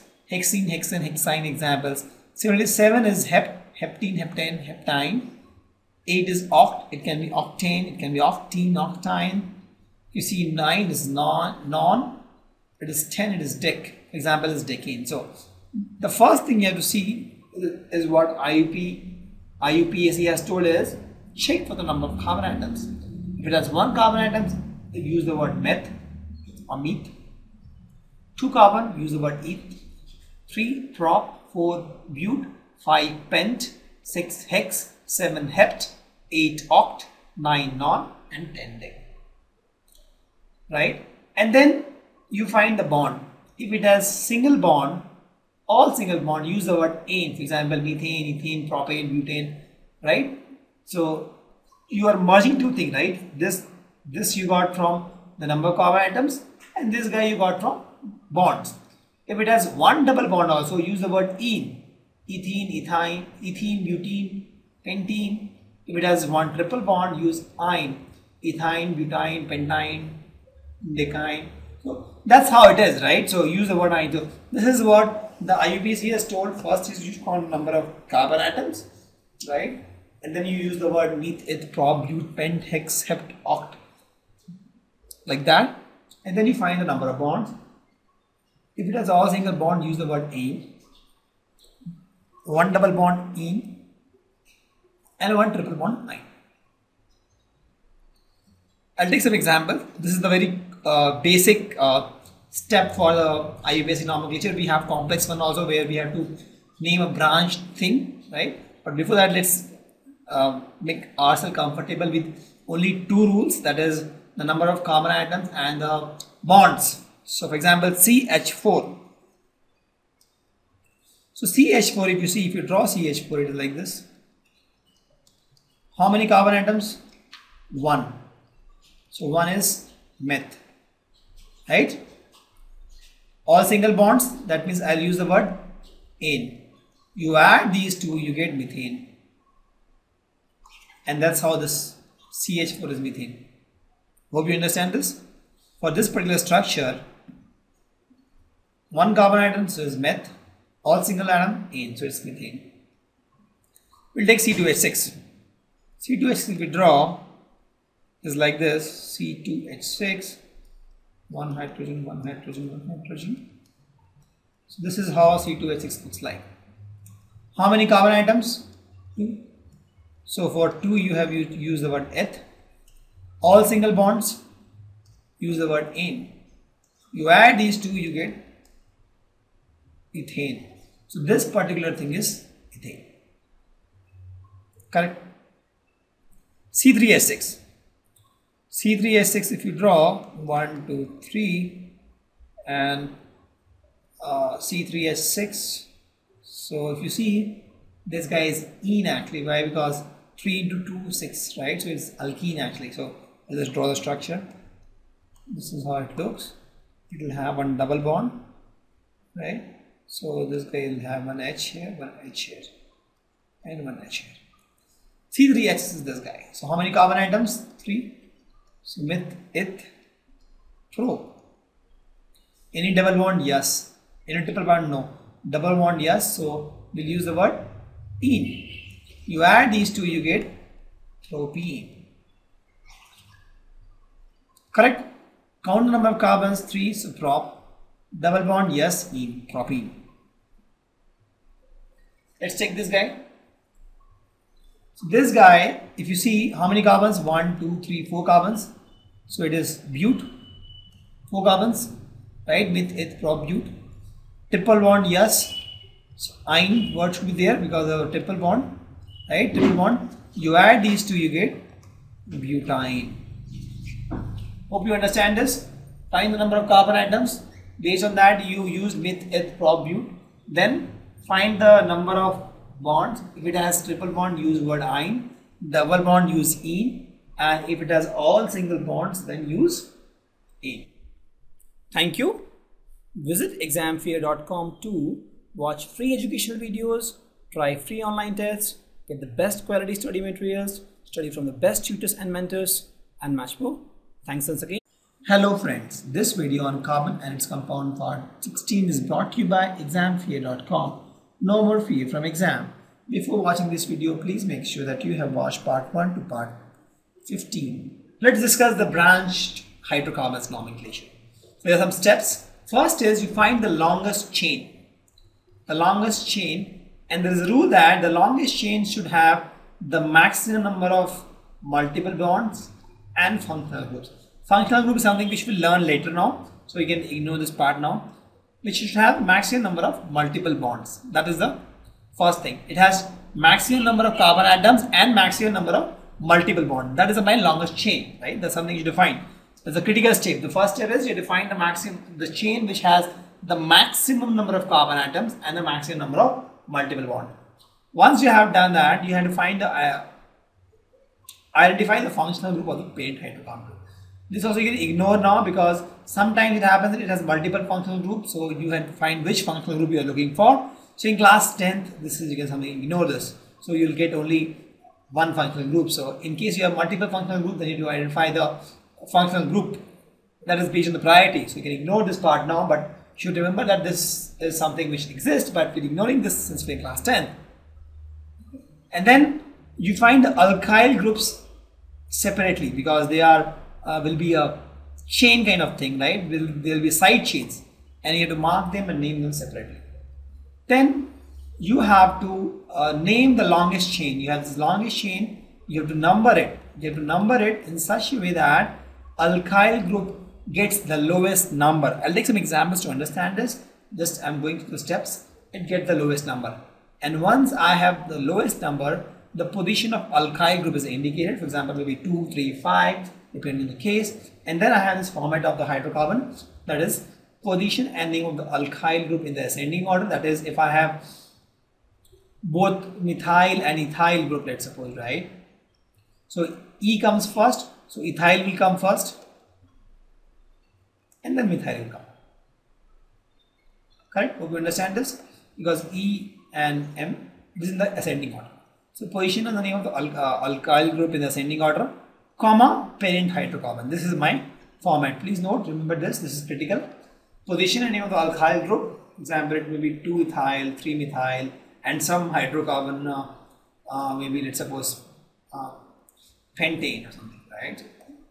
Or pentene, depending on whether it's double bond or single bond. So this is my parent. This is my parent chain. This is my parent chain. Correct. So the first thing is you have to identify the longest chain which contains the maximum carbon atoms and the maximum number of multiple bonds. Once you are done with that, ignore the second step now. Ignore it. The second is for you is you find the alkyl groups and you, because there will be a side chain, then you give the number to it to make sure that the alkyl groups get the lowest numbers, and then you have the position of the alkyl group and then use the format to write this name. The format is position and name of alkyl group in ascending order in case you have multiple alkyl groups, comma parent hydrocarbon. For example, this one we have, right? What is the longest chain we can have? We start from here. 1, 2, 3 is one chain. 1, 2, 3 is one chain, right? 1, 2, 3 is one chain. So they are only, there are 3 chains, but the maximum number is 3 only. Correct? So my longest chain has 3 carbons. So let's assume that this is my longest chain. I'll assume this is my parent chain now. Correct? Now I have to name it. This guy 1, 2 or 3. Or I can also use 1, 2 or 3. Anything. I can name from here, I can number from here. Both ways fine. Any way is fine, right? But I'll tell you which one to pick. So let's assume both case now. So I'll take, this is my case 1, case A, and this is my case B. So I'll take case A first. So I have my chain, right? There is no double bond, so ignore that part also. There's a longest chain. And this is my extra thing, right? My side chain. This guy is methyl. Now if I assume in this fashion, this becomes 2-methyl because this guy is linked to this carbon now. And this carbon is named 2. So this will be 2-methyl. Correct? And my parent carbon has 3. So 3 is what? Meth, eth, prop. Correct? And all single bonds, so it will be propane. Hope you understand this. You name like this 1, 2, 3. I'll take the case B also. You 1, 2, 3. This methyl is methyl because it is CH3. I told is alkyl actually. You remove one hydrogen from methane and it becomes methyl. This becomes methyl. It is in second position, so 2-methyl, and my parent chain was propane, so 2-methyl propane. If I take case B in this way, numbering in this way, this guy is 2, right? So here also the name will be same because this guy is 2 in this fashion, 2-methyl propane. So you take any of these cases, you get the same answer, so both are correct. In some case you get 1 here, you get 2 here, then you take 1. I'll take that example also, but now for this case you get same in both the answer, same answer in both the cases, so you can take any of these. So the name of this guy is 2-methyl propane. But let's take this guy. So longest chain will have how many? 1, 2, 3, 4. So if you see, this is the maximum I can have the longest chain. Even if I take this guy 1, 2, 3, 4 chain, it is 4 only. So I'll take this guy as a chain. I'll number this 1, 2, 3, 4 in one fashion. I can number this 1, 2, 3, 4 in another fashion. This is my case A and this is my case B. Correct. So now if you see, I'm taking the case A first. On second carbon there is a methyl group attached. If you see, so it is 2. This group is methyl, so methyl. My branch now, my parent chain has 4 carbon atoms. So meth, eth, pro, but, and all single bonds, butane. That is one possibility. If you take the case B if you take, so my 1, 2, 3, this carbon methyl is attached to third carbon. So it is 3. This attached is methyl, and my chain is butane. So which one would you take? 3-methyl butane or 2-methyl butane? So I'll take this. Why this? Because the rule says that you have to number in such way that my alkyl group, that's methyl group, gets the lowest number. So if I number in this fashion, my alkyl group got the number 2. If I name in this fashion, my alkyl group got the number 3. So I'll not go for this, I'll go for this. So this is my answer. Hope you understand this. The rule is you find you name this longest chain, the parent chain, in such a way that your methyl group or your the side chains get, the alkyl groups get the lowest number. So in this case I got 2, I got 3. I won't take this, I'll take this. So I'll make sure that I follow this naming convention. Let's take one more example. I have this kind of structure. So if you see, the longest can have, if you take this guy also, it can have 3 here. If you start from here, 3. If you take this guy also 3, this guy also 3. So the maximum chain you can get is 3, right? See, from if you start 3 or 3 or 3, only 3. You start from here also 3, 3, 3. Start from here 3, 3, 3. So you start from anywhere, the maximum you can get is 3. So let me assume this is my parent chain, just for simplicity because it looks straight. Correct. Now if you see, I'll name it 1, 2, 3. I'll also name it 1, 2, 3. This is my case A, this is my case B. Correct. Now if you see, on second carbon there are 2 methyls. So instead of methyl, I'll use dimethyl, right? So it is 2 dimethyl, because the same methyl is at 2 places, right? Methyl, methyl. So I'll use dimethyl, and both are at 2 position, 2 dimethyl, and my longest chain is 1, 2, 3 carbon, that is pro. All single bonds, so A. So this is 2 dimethyl propane.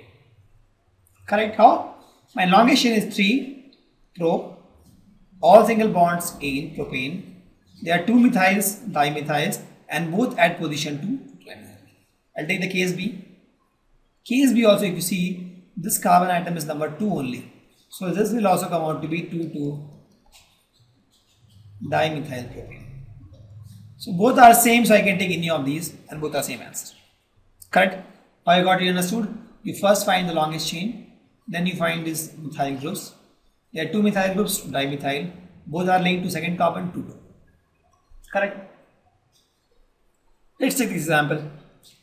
So here we have the longest chain will have 1, 2, 3, 4 carbon. Looks like 4 only. Yeah.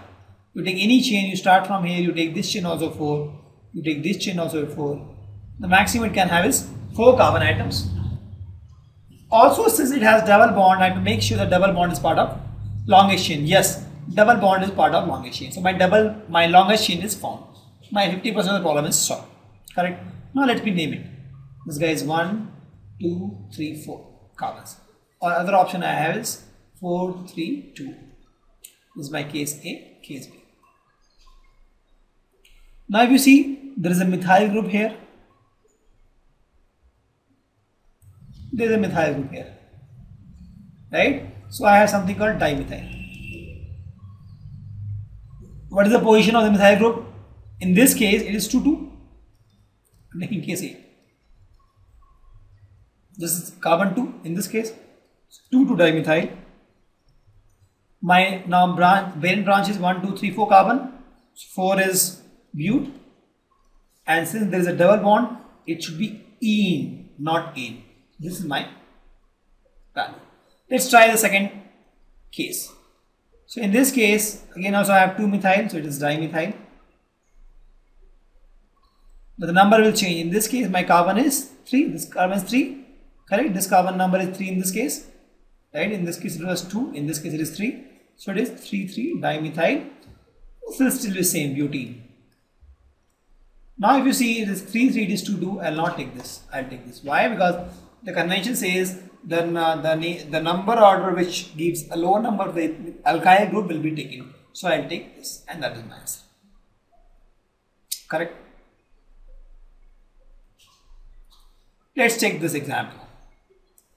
We have to again find the nomenclature. If you see what is the longest chain, 1, 2, 3, 4. Can I make a bigger chain? 1, 2, 3, 4, 5. Yes, I can make. So if I take this chain, this is my bigger chain. 5 carbon atoms. It has double bond also. So this is my bigger chain. Let me name it. I can name it this way also. 1, 2, 3, 4, 5. That's my case A. So let me write for the case A what is the name here. So if you take case A, you see that there is a methyl group here attached. Correct? So there is a methyl group, only one methyl group. If you see, other are part of chain, and number at 3. So 3 methyl, 1, 2, 3, 4, 5. So I'll take the parent now. Parent has 5, so it is pent, and there is a double bond here, so it is pentene. Now let's take the case B. Case B, I'll assume numbering to be in this fashion. I'll remove this guy so that you don't get confused now. I'll assume that this is 1, this is 2, this carbon is 3, this guy is 4, this guy is 5. Here also I will see that there is a methyl group attached,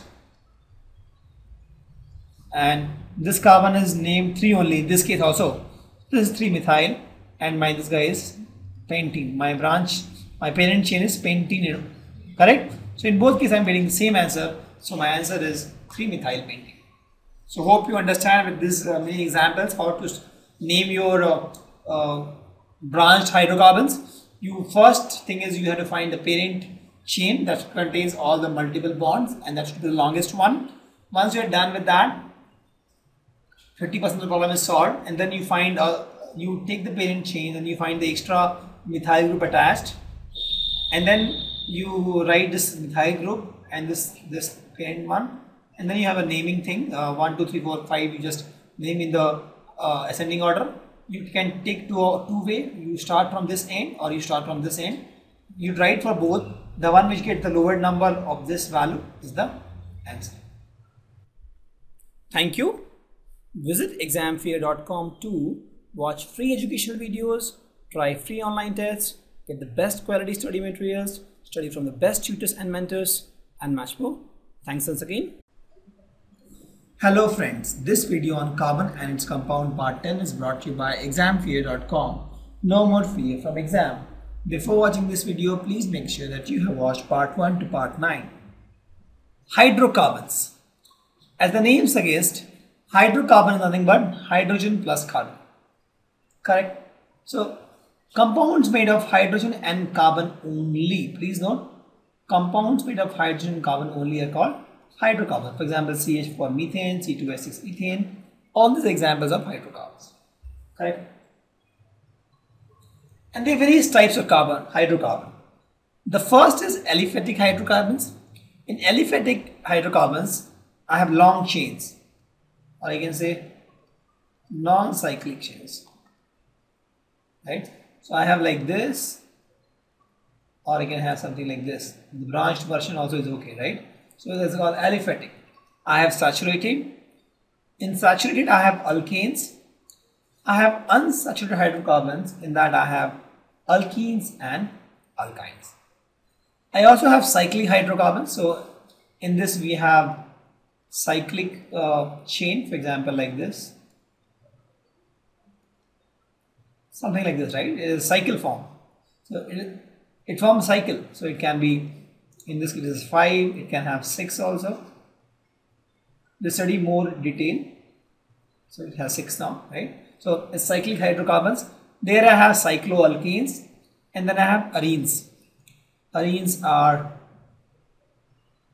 aromatic. I'll tell you why this name came actually. Arenes.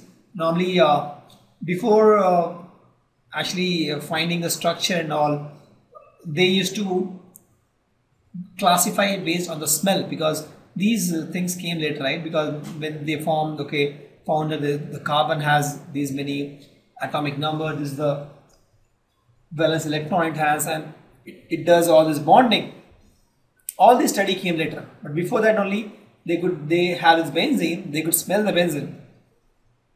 And all these arenes generally have a good smell, and that's why they are also called aromatic compounds, so hydrocarbons. So you can leave this now. Just understand that we have aliphatic, where we have a non-cyclic chains, long chains. In that I have saturated and unsaturated. For saturated I have alkanes, for unsaturated I have alkenes, alkynes. In cyclic hydrocarbons I have cycloalkanes, that is, you can say saturated, and arenes, that is unsaturated.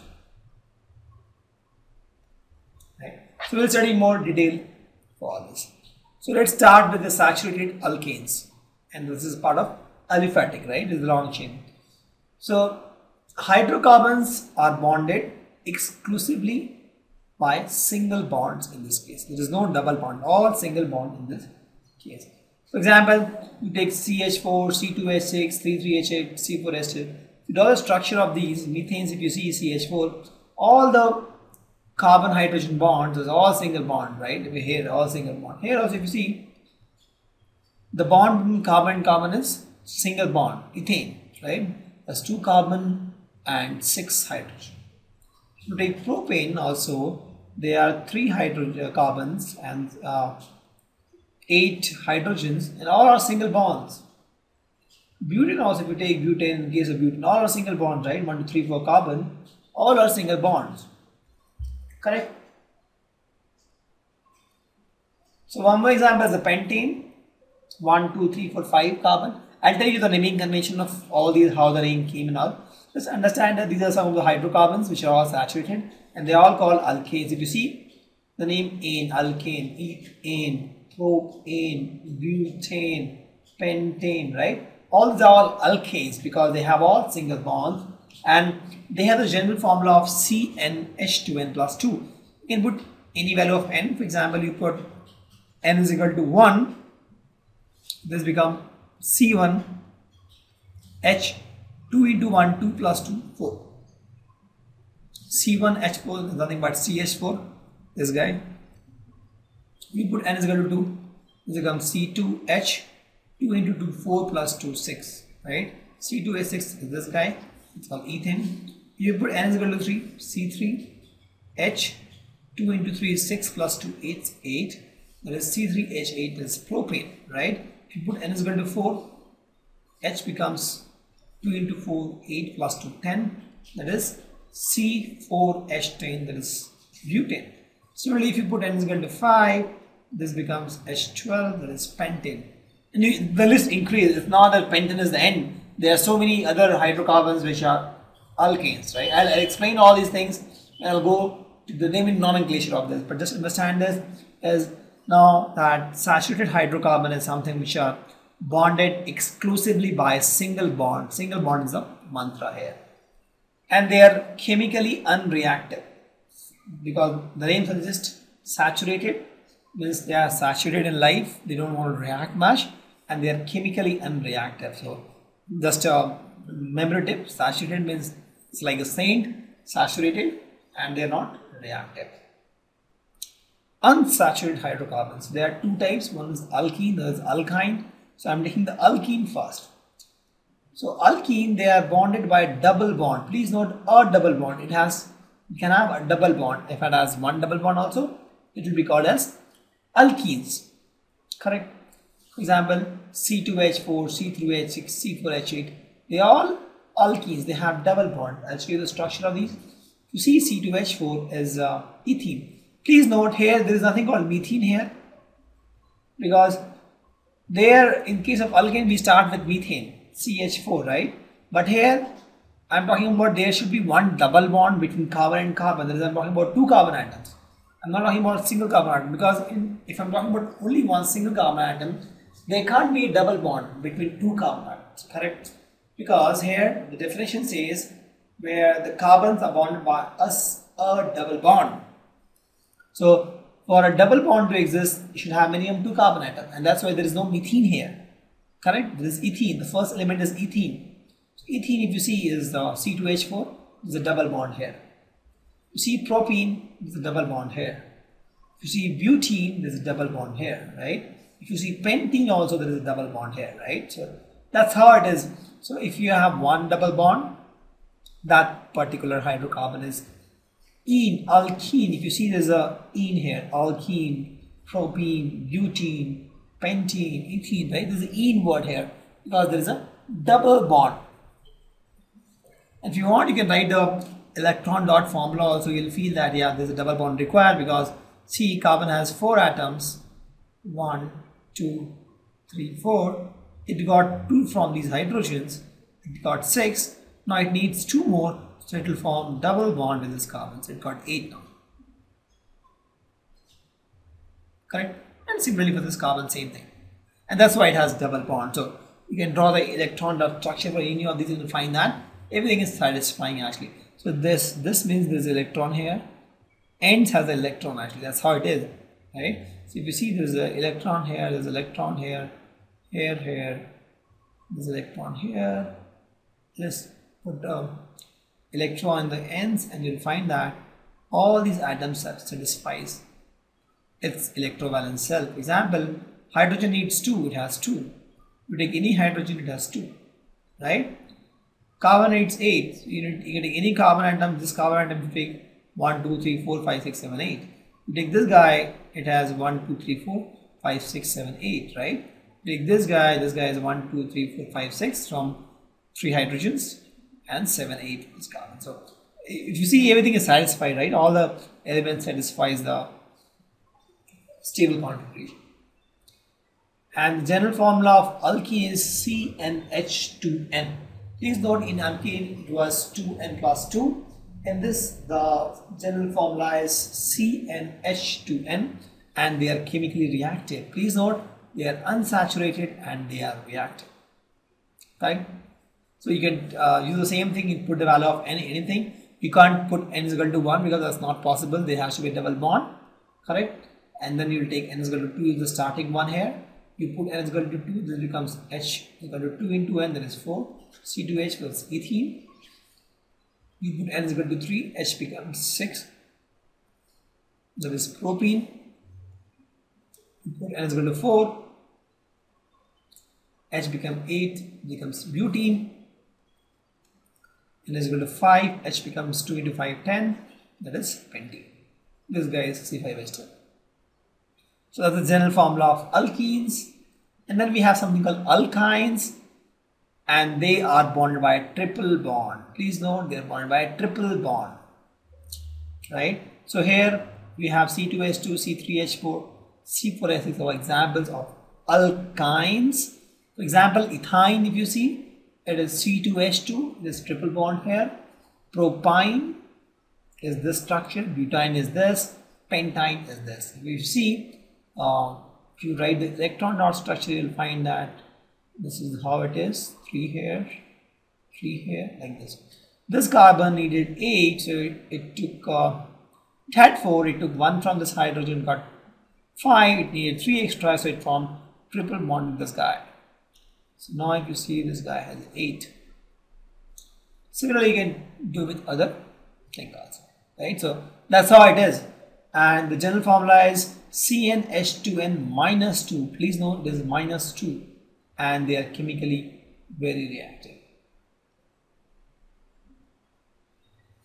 Same thing, we apply the formula. We can put the n is equal to 2 here.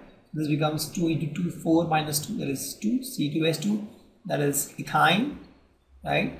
We put n is equal to 3, it becomes 3 into 2, 6 minus 2, that is 4, C3H4, that is propyne, this guy. You put n is equal to 4, this becomes 4 into 2, 8 minus 2, that is 6, C4H6, that is butane, and then you have C5, H becomes 5 into 2 is 10 minus 2, 8, that is pentyne. This guy is a pentyne. See, there's ine here because all alkynes, right? So it has all ines here. And the way it works is, I'll tell you the naming convention, how it works in the next few slides, right? How this got the name ethyne, propyne, butane. So we'll study all these things, don't worry, but just understand in this cases, in case of saturated, we have alkanes, and the formula, general formula is CnH2n plus 2. They are all saturated, they are alkanes. Then I have CnH2n, that is alkene, and then I have CnH2n minus 2, that is alkyne. Correct?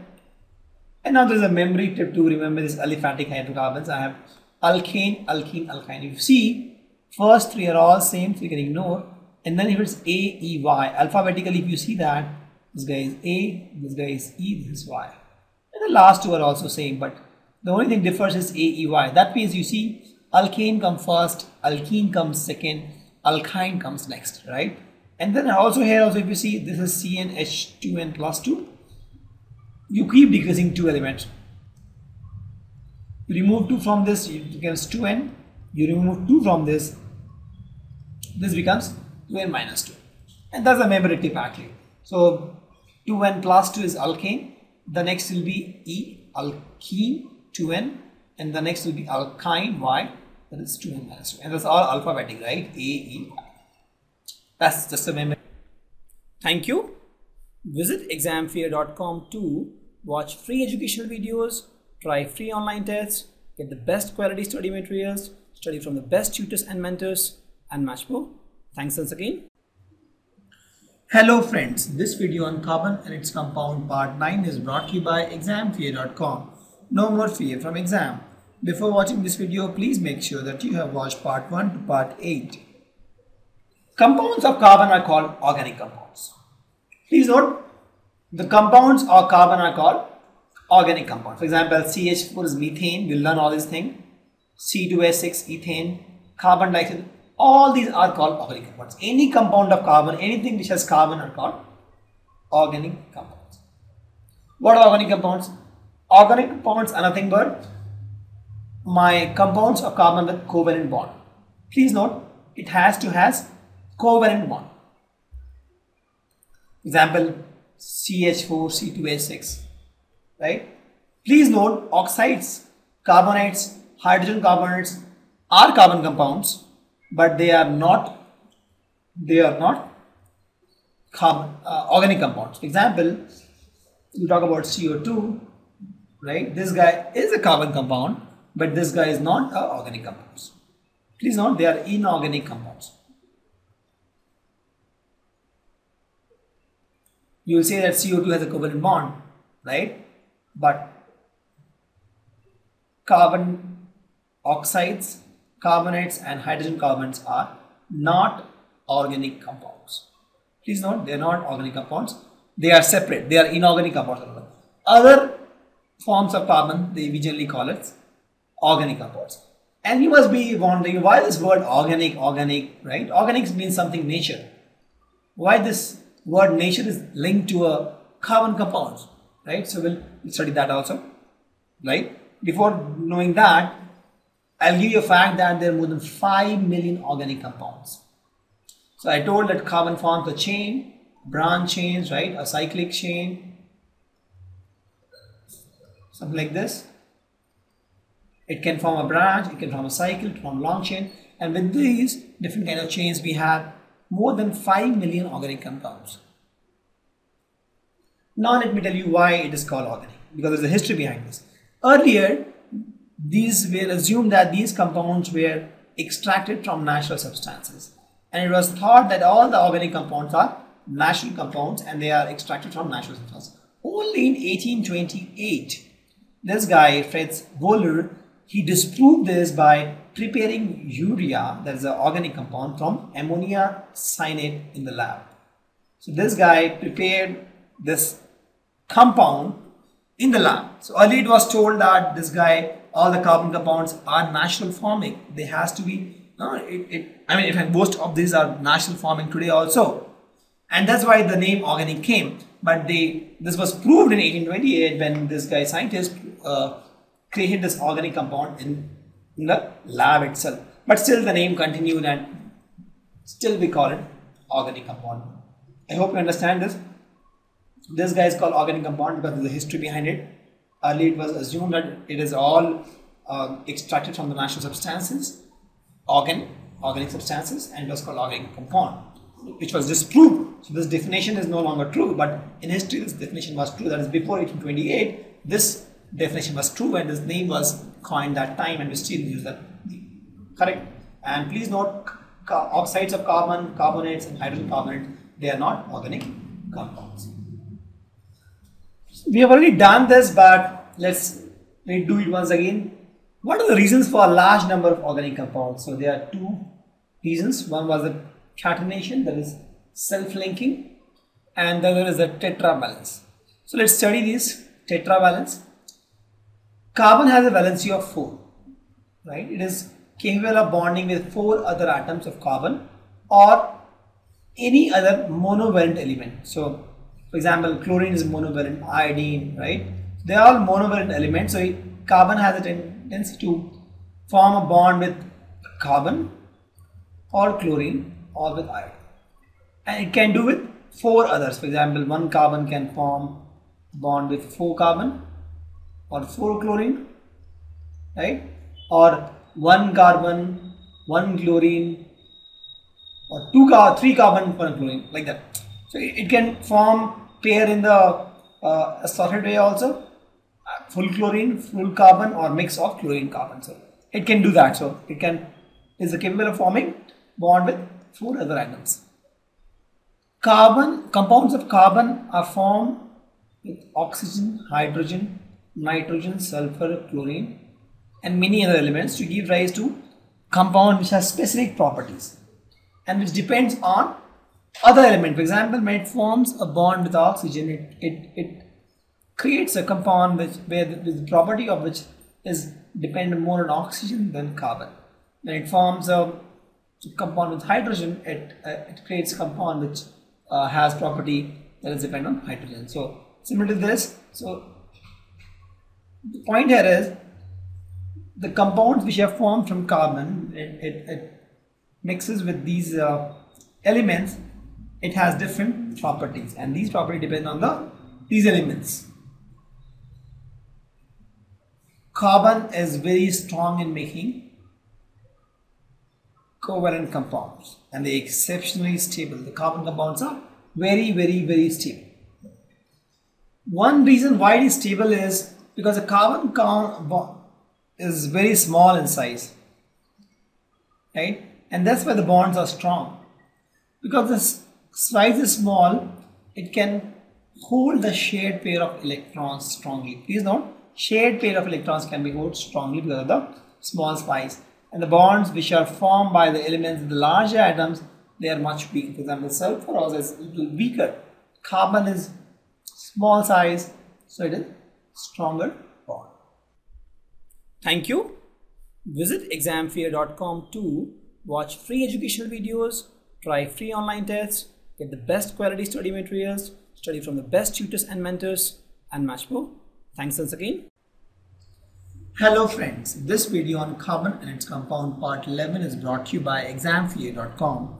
No more fear from exam. Before watching this video, please make sure that you have watched part 1 to part 10. Remember these things. Then I have cyclic hydrocarbons. In cyclic hydrocarbons which form the ring is called cyclic hydrocarbons. I told you, right? I had aliphatic and cyclic. So aliphatic is no ring, cyclic is with ring, right? So aliphatic has alkene, alkene, alkyne, which you have learned just now, and cyclic is with rings. Example, this guy, if you see cyclohexane is this compound. If you're not understanding why it's cyclohexane, we'll learn the naming convention later. Just understand there's a compound like this, which is called cyclohexane. This is something called cyclopropane. There's a better view actually. This is just a way you draw, but this is how it looks actually. This is hydrogen atoms are aligned in this way, and the carbon are aligned in this way in the plate structure. In cyclopropane also it is like this. It forms a plate kind of structure, and all the hydrogen atoms are in perpendicular direction. That's how it looks. So these are examples of the cyclic hydrocarbons where it forms a cycle, right? If you see, this guy is a cycle here, 3 cycle, and this guy is a cycle of 5 carbons, right? So that's how it's cyclic hydrocarbons. And cyclic hydrocarbons also I told there are 2 types, saturated called cycloalkanes, and they are all with single bonds. There is no double bond in this case. Example, cyclohexane, if you see, there is no double bond, all the bonds are single, right? It looks like bigger, but don't confuse, this is not double bond. Just a view of this, right? So it's a plate kind of structure. To give a 3D view, we have done the figure like this, but it's all single bond. Cyclopropane also, if you see, all are single bond, right? There is no double bond, all are single bond.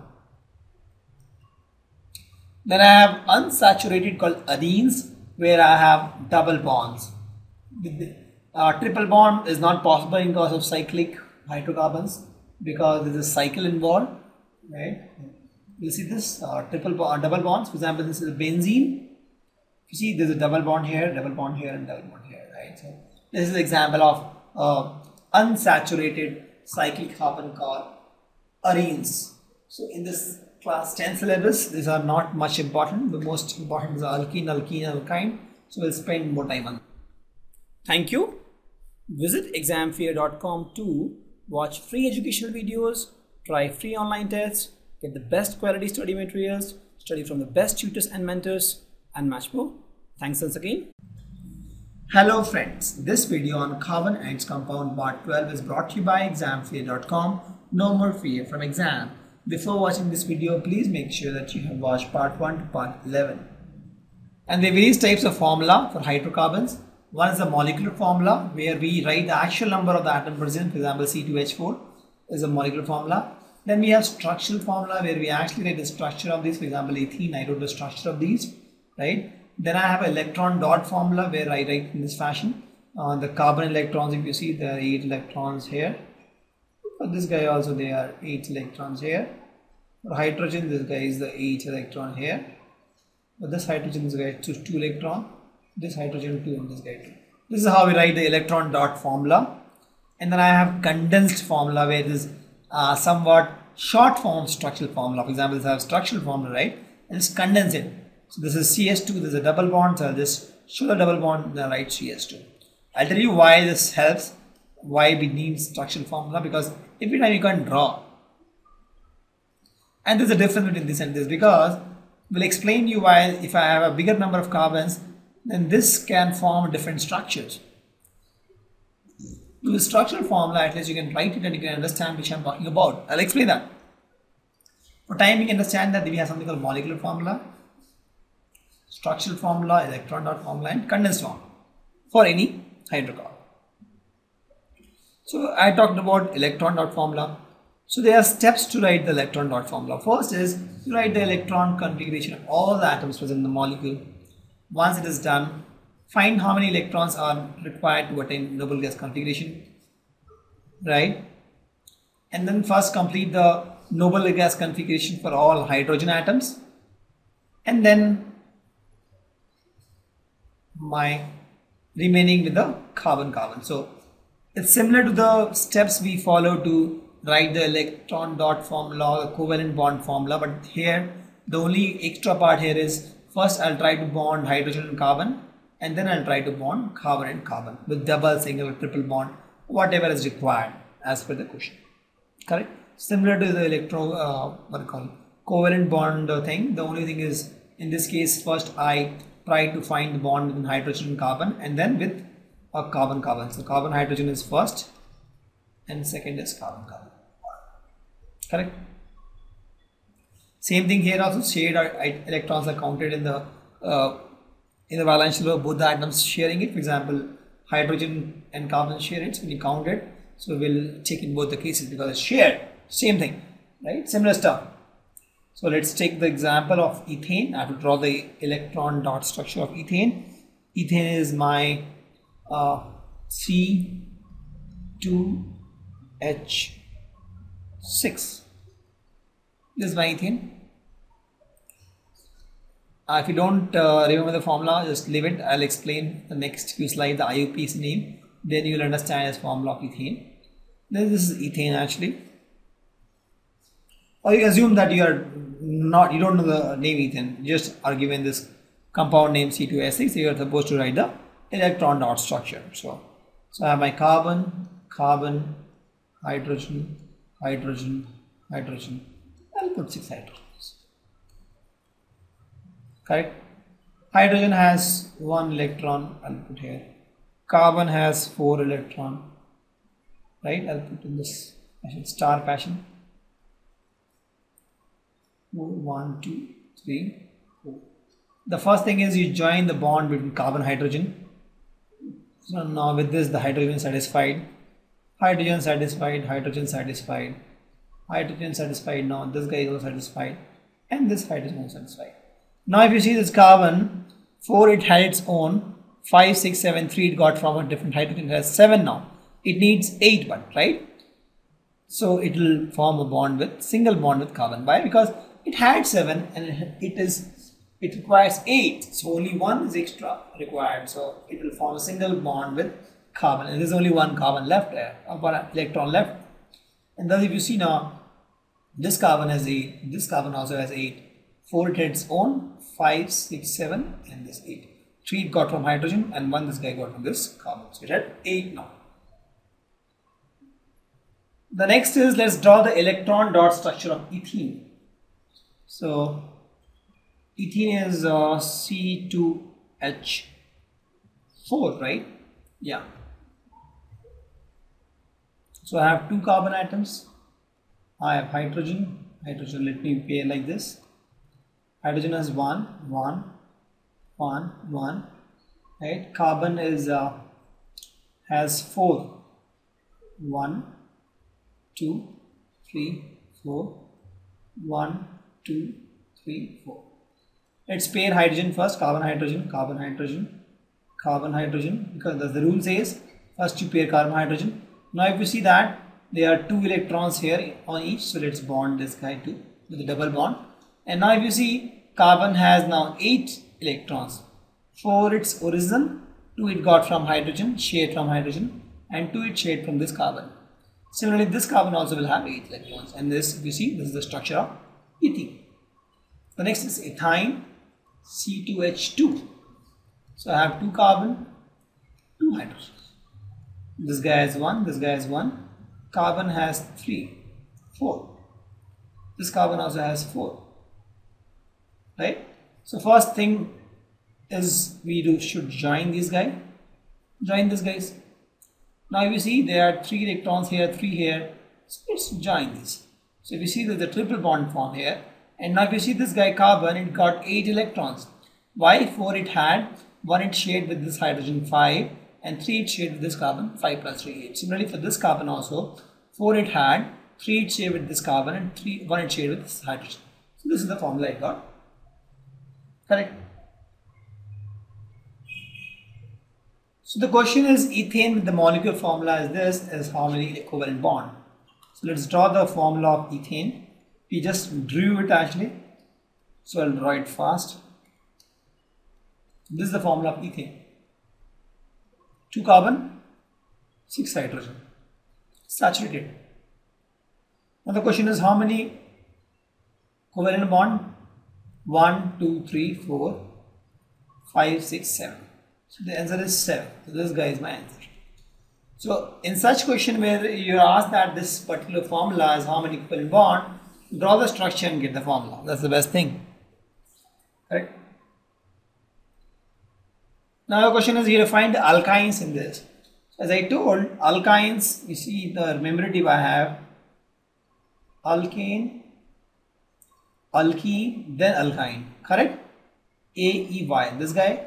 So it has the formula CnH2n minus 2, correct? Because it has 2n plus 2, 2n, this guy is 2n minus 2. So let's see which one fits, correct? CH4, my n is equal to 1. So I put n is equal to 1, it becomes C into 1, H into 2 minus 2, 0. CH0, that means it is not there. Put C is equal to 2, you put C is equal to 2, this becomes C2, H, 2 into 2, 4, 4 minus 2, 2. Correct? So C2H6 is not the one. With C2 it has to be C2H2. This is correct. C2H4 is also not the one, because if I take 2 carbon, hydrogen will be 2. Let's take C4H6. C4H becomes 2 into 4, 8 minus 2, 6. C4H6, yes. So these are my answers. I hope you understand. Use this formula. I applied the value of N1 for this case, 2 for this case, and I found that in case of these and these, this formula matches. Other cases, the formula is not matching. So these are my alkynes. Thank you. Visit examfear.com to watch free educational videos, try free online tests, get the best quality study materials, study from the best tutors and mentors, and much more. Thanks once again. Hello friends, this video on carbon and its compound part 17 is brought to you by examfear.com. No more fear from exam. Before watching this video, please make sure that you have watched part 1 to part 16. Now we'll study isomers. Isomers in organic compound, as I told that one molecular formula can represent more than one compound, right? We have seen this example, and that's the reason why we told that we are going for IUPAC name, because just with the molecular formula we can't express the compound. For example, in inorganic chemistry, when I say NaCl, I mean NaCl. You can understand what NaCl is, right? But in this isomers, when I say 6,6H6, you don't know. It can have 3-4 structures, and this property is called isomers, where you have more than one structural formula for a given molecular formula. Correct? One compound having same molecular formula but different structures are called isomers, right? So they are all called isomers. And this is possible only for hydrocarbons with more than 4 carbon atoms, because that is the only thing when you can have chains, structure, branch chains. Because if you don't have branch chains, you won't have isomers, or you can have cyclic things, right? So these things happen only when you have more than 4 carbon atoms. For anything less than 4 carbon atoms, it's not possible to have isomers. You can try that. You can take any compound with less than 4 carbon atoms, and then you will see that it's not possible to create isomers. Example, in this case, if you see, they're all C6H12, and they're all isomers of C6H12, right? Each and every picture you see or structures you see has the same molecular formula, C6H12, but they have different structures, and they all have different properties, correct? And if you see, for butane, they have 2 isomers. For pentane, they are 3. For hexane, they are 5. There is no ready-made formula to get this. You have to actually draw. For butane, you can draw the butane. You'll see that you can draw butane in 2 structures. For example, you have C4H10 is butane, right? Because 4 is but and all single bonds, so N. So C4H10, you'll see that you can draw this C4H10 in 2 ways. One is this guy, all 4 carbons in this fashion, and the other, I think, is this guy, right? Both are butane. Both are butane. So there are 2 isomers. For example, pentane also, you will see when you find the structure, you will see that you can draw this in 3, and hexane you can draw 5. And the list, the number count increase as the number of carbon increases naturally, because you have more carbons, you have more possible options of creating different structures. Now is the question time. How many structural isomers are possible for pentanes? So pentane has 1, 2, 3, 4, 5. 5 carbon.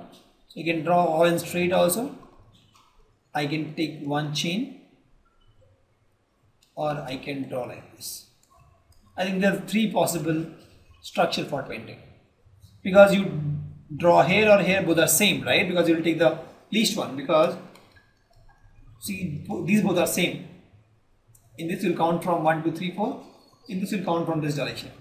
Why? Because I'm talking about the lowest number where my methyl group is attached, because this will be methyl group now. So 1, 2 and 3. 3 possible isomers of pentane. You can draw this. So I'm assuming that the others are all hydrogen, right? For example, this guy will have 3 hydrogens. All extra which is not there, you have to add hydrogens. Correct? So in exam, if this question comes, you have to add hydrogen also.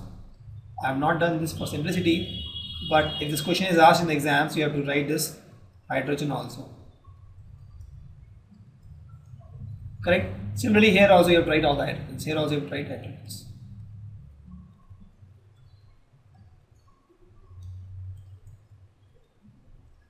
Correct? Thank you. Visit examfear.com to watch free educational videos, try free online tests, get the best quality study materials, study from the best tutors and mentors, and much more. Thanks once again. Hello friends, this video on carbon and its compound part 18 is brought to you by examfear.com. No more fear from exam. Before watching this video, please make sure that you have watched part 1 to part 17. Now we will discuss homologous series.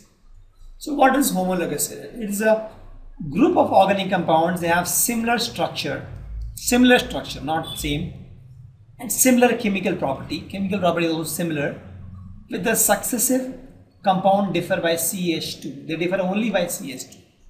I'll take example, methane, ethane, propane, butane, pentane.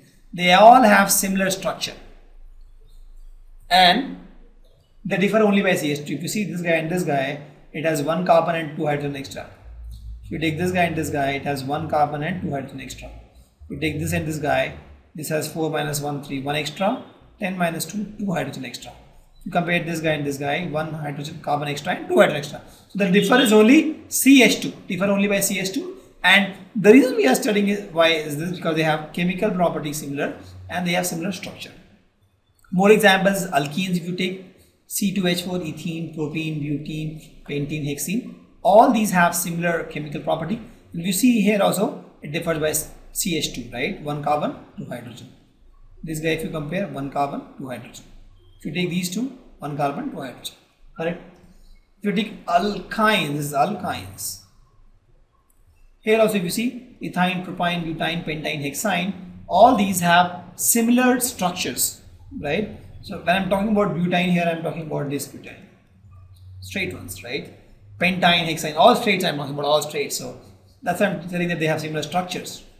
But the moment I'm talking about different butanes, for example this, I'm talking about different structure. So here I'm talking about all straight ones because they all have straight structures.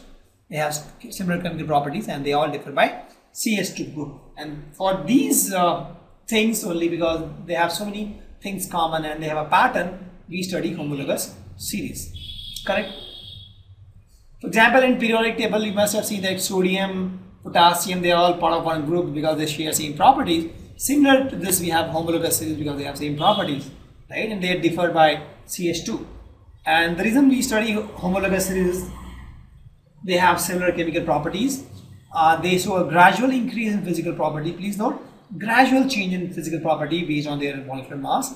They have a same general formula to describe, and the adjacent differs by 14 is the molecular mass because it differs by CH2, 1 carbon and 2 hydrogen. So if you take the molecular mass of these two, that is 14, right? Carbon is 12 plus hydrogen 1 each, 12 plus 1 into 2, that is 14.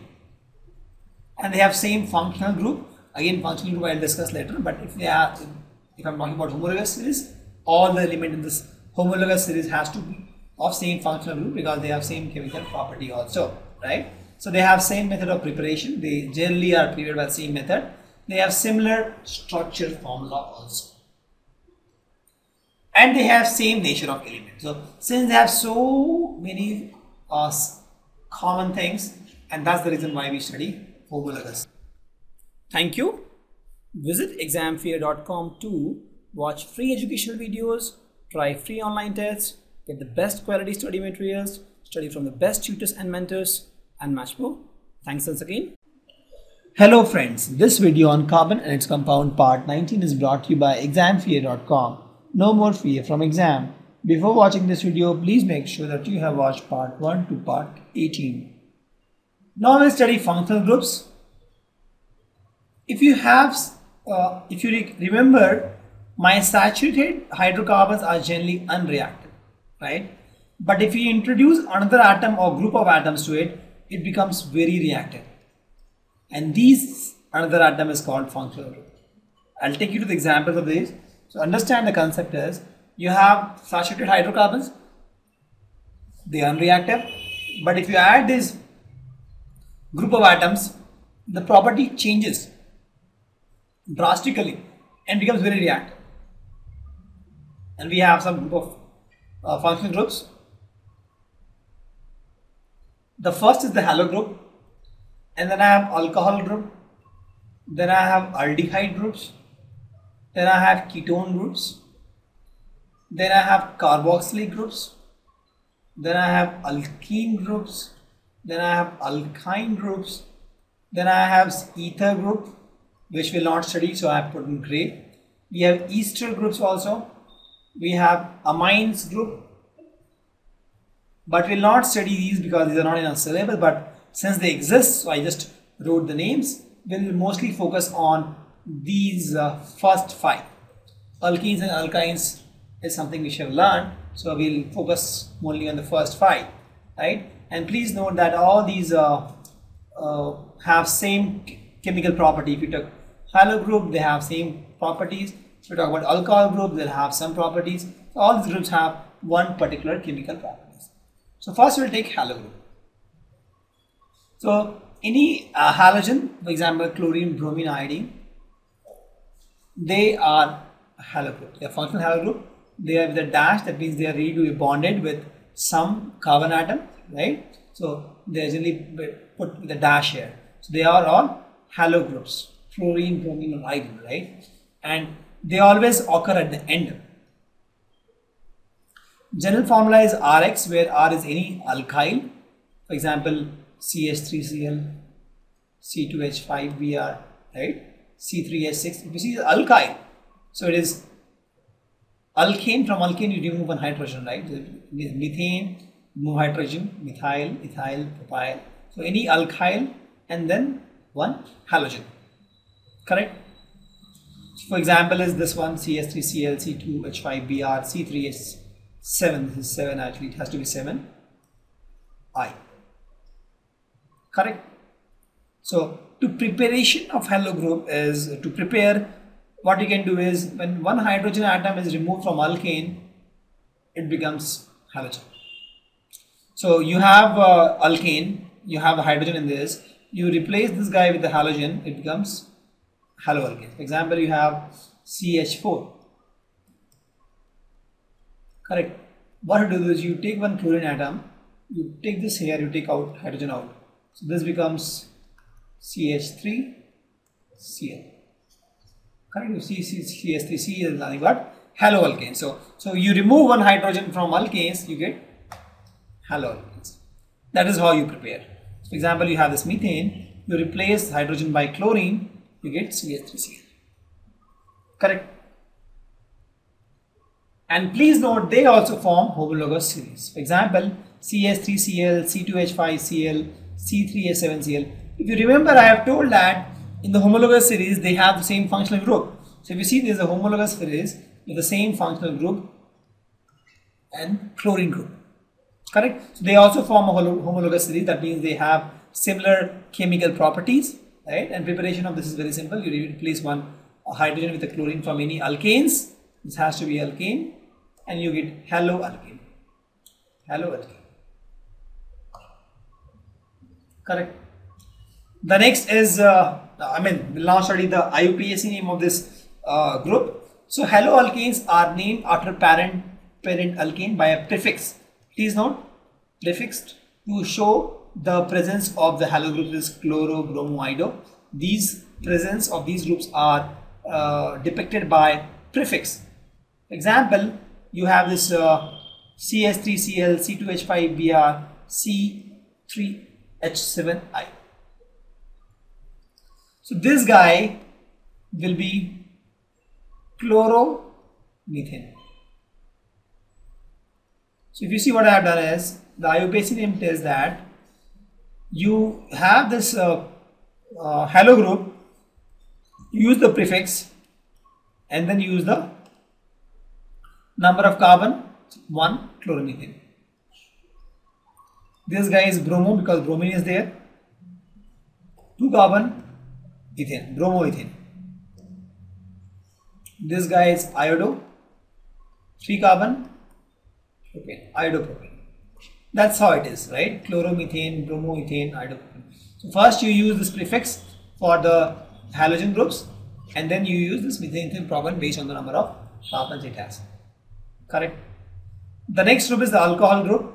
It also occurs at the end. It has OH and the general formula is ROH, similar to the halo group, where R is any alkyl group and OH is my alcohol itself, right? Example is this guy, CS3OH, C2H5OH, C3H7OH. So these are my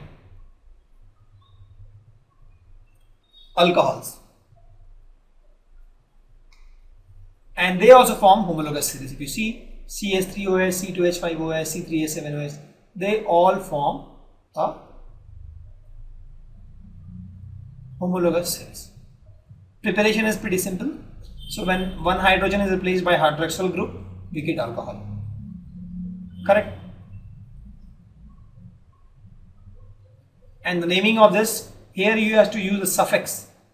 Talking about the IUPAC name to show the hydroxyl group. And for this, you use the word OL. Example, you have the CS3OH, right? So this is called methanol. Because methane is methane, all. This guy will be ethanol. This guy will be propanol.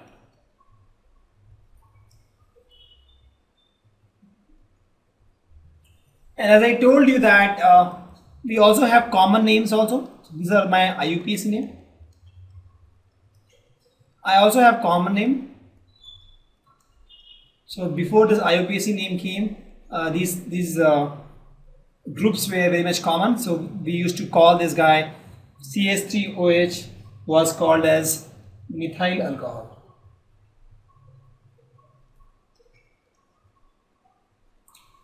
This guy ethanol we used to call as ethyl alcohol.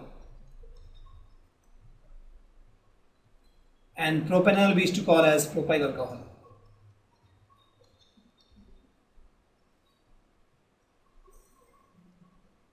Please note there is no rule to write common name because it was all there before IUPAC name came. But since these were earlier called as methyl alcohol, still a lot of chemists call it as methyl alcohol also. These names were there since Asian, so these names still exist and there's no common name to write these things. Also for this halo group also we had this common name, so I'll take that also. So this was my IUPAC name and I'll take common name. So common name of chloromethane is methyl chloride. This is also called methyl chloride. For my bromoethane is ethyl bromide. And for iodopropane was I think propyl iodide. These are the common names used earlier before the IUPAC name came, and these names continue to be used, and sometimes we use chloromethane, sometimes methyl chloride, both are same, right? The only thing is chloromethane is the IUPAC name and methyl chloride is the common name for the same compound. Correct? Now we'll take aldehyde groups. Aldehyde group also occurs at the end only, and this is CHO form. You see a CHO where carbon, if you see, has one bond with hydrogen and one double bond with oxygen, and one bond is free to be attached to any alkyl group. The common formula is RCHO, where R is any alkyl or hydrogen. Please note here my R can be hydrogen also because I have carbon already here, so I can take hydrogen also. Correct? So the example is HCHO, where my R is hydrogen, or CH3CHO, C2H5CHO. These are my common examples for this thing, right? And here also they form a homologous series I told. So they are, if you see, these guys two differ by CH2, these two also differ by CH2. So they all have common chemical properties and they form a homologous series, correct? The name is, the formula is like this, some R, CHO, R can be any alkyl group or hydrogen, and CHO looks like this. We'll do a IUPAC naming convention of this. So it's the aldehyde, so we use the suffix here after the parent alkane to show the presence of this aldehyde group, and we use the word al, A-L-L, right? The first two letter of this aldehyde, right? A-L. We use this word Al as suffix to tell the name. For example, let's do this name of SCHO, CH3CHO and C2H5CHO. So I am doing a IUPAC name, right? So this guy is HCHO. How many carbon atom? 1. So I'll use the word methane, and I'll use the word Al, methanol. Please note METHANAL. If you make it O, it becomes methanol, that is alcohol. So it's Al is there, right? You talk about CH3CHO, there are 2 carbon atoms. This is ethanol, ETHANAL. Please do not get confused with ethanol and ethanol. There is A here and there it is O, right? It's ethanol. If I take C2H5CHO, 3 carbon atoms, 2 plus 1, 3. So it becomes propanol, PROPANA.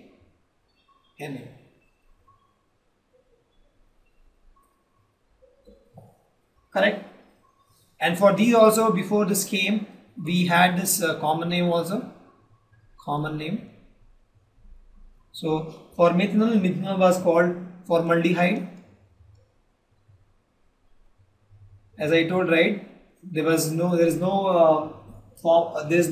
steps to find the common name. Just remember this. Methanol is also called formaldehyde, right? Ethanol is also called propanaldehyde, PROPIONALDEHYDE. This is also called propanaldehyde, right?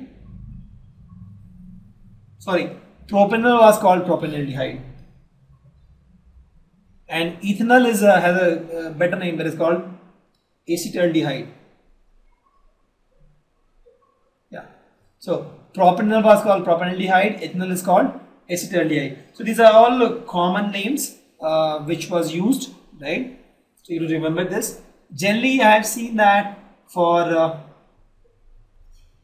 things containing 1 carbon, forma what is used, I will show you the formic acid, and with 2 carbons they use the word called acetic acid is one example, but there is no rule actually. You have to remember this. Common name for methanol is formaldehyde, ethanol is acetaldehyde, propanol is propanaldehyde. So now also if you see there is a pain, right, you remember the names, but if you follow the IUPAC name you don't have to remember the names.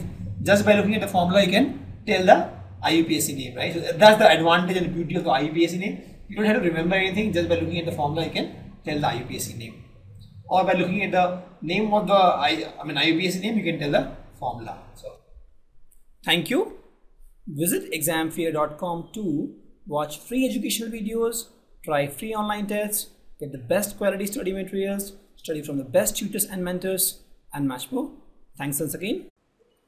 Hello friends, this video on carbon and its compound part 20 is brought to you by examfear.com. No more fear from exam. Before watching this video, please make sure that you have watched part 1 to part 19. Then I have something called ketone group. Till now we have seen the OH group, halo group and COH group. All these adds at the end, aldehyde groups.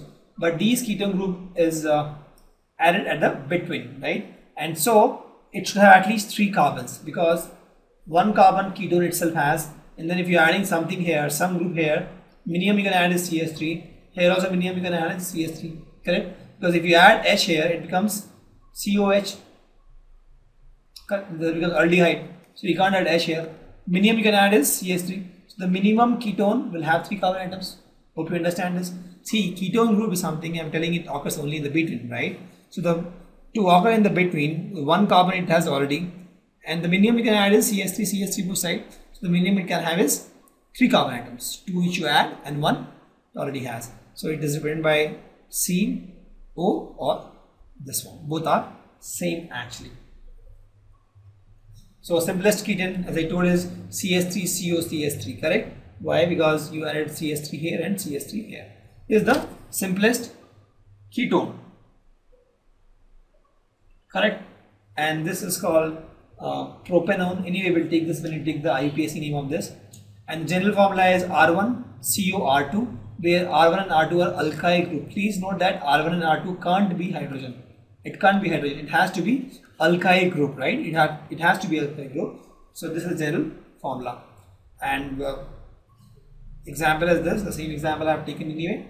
And they also form a homologous series. For example, CH3COCH3. I have again CH3C2H5, CH3C3H7 and CH3COC4H9. So they are all homologous series with similar chemical property.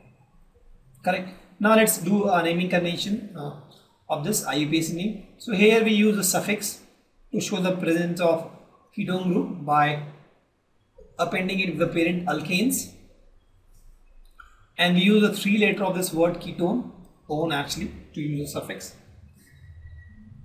And we can do this naming convention to understand. So use the IUPAC first. This guy has 3 carbon, so meth, eth, prop, so it will be something called propane, and one word has to be used, ONE word has to be used in the suffix, so it will be propanol. Correct? This guy 1, 2 and plus 2, 4. 4 is butane, right? And then we have to use this word butanol. This guy is 1, 2 plus 3, 5. 5 is pent, so it is pentanol. This guy is 1, 2 plus 4, 6. 6 is hexane, so it is hexanol. Correct? This is how you name this using IUPAC name.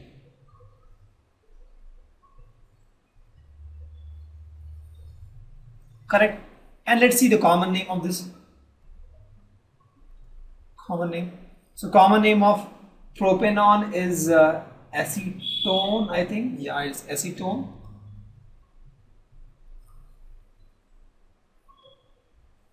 This guy is acetone. This guy is ethyl methyl ketone. Ethyl methyl ketone. I'll tell you how it came. See, E will come first because it's there's a ethyl group, there's a methyl group, so ethyl methyl ketone, right? This guy is methyl, this guy is propyl, this guy is methyl propyl ketone. You'll say why here methyl came last, here second. They generally follow the alphabetic order. E comes before M, M comes before P. So that's why they have done like this. So that's the common name actually. So we can't help in this case. So, and this guy will be 4 here, right? So it will be butyl methyl ketone. So they are common names. So before this IUPAC name came, since they are all common compounds, the commonly scientists used to call this guy as acetone, this guy ethyl methyl ketone, this guy is methyl propyl ketone, this guy is butyl methyl ketone. You don't have to remember common name, just remember how you get the IUPAC name. Then we have something called carboxylic group. They are also called carboxylic acids or organic acids. So, or organic acids, they are acids group actually, and it also occurs at the end. The simplest is HCOH because carbon is already there, so you added H here. Correct? So this guy is called methanoic acid, also called formic acid. We'll discuss this when we discuss the IUPAC name. and the general formula is RCOH, where R is any alkyl group or hydrogen, right? Because we saw HCOH also exists, right? So R is any alkyl group or any hydrogen. So they also form a homologous series. If you see HCOH, COH3OH, C2H5COH, and they all have similar property. So COH is like this. You have C, carbon, one oxygen is attached to one oxygen with double bond and attached to OH group with one single bond. Or you can write like this also, COH. Correct? So let's do a naming convention of this. So carboxylic acids are named as alkanoic acid, alkanoic acids. So you have the alkane name and then you add this acid. For example, you remove this E is replaced by oic and then you add this acid word. So for example, methane, you have this methane. You remove the word E, you add this oic and acid.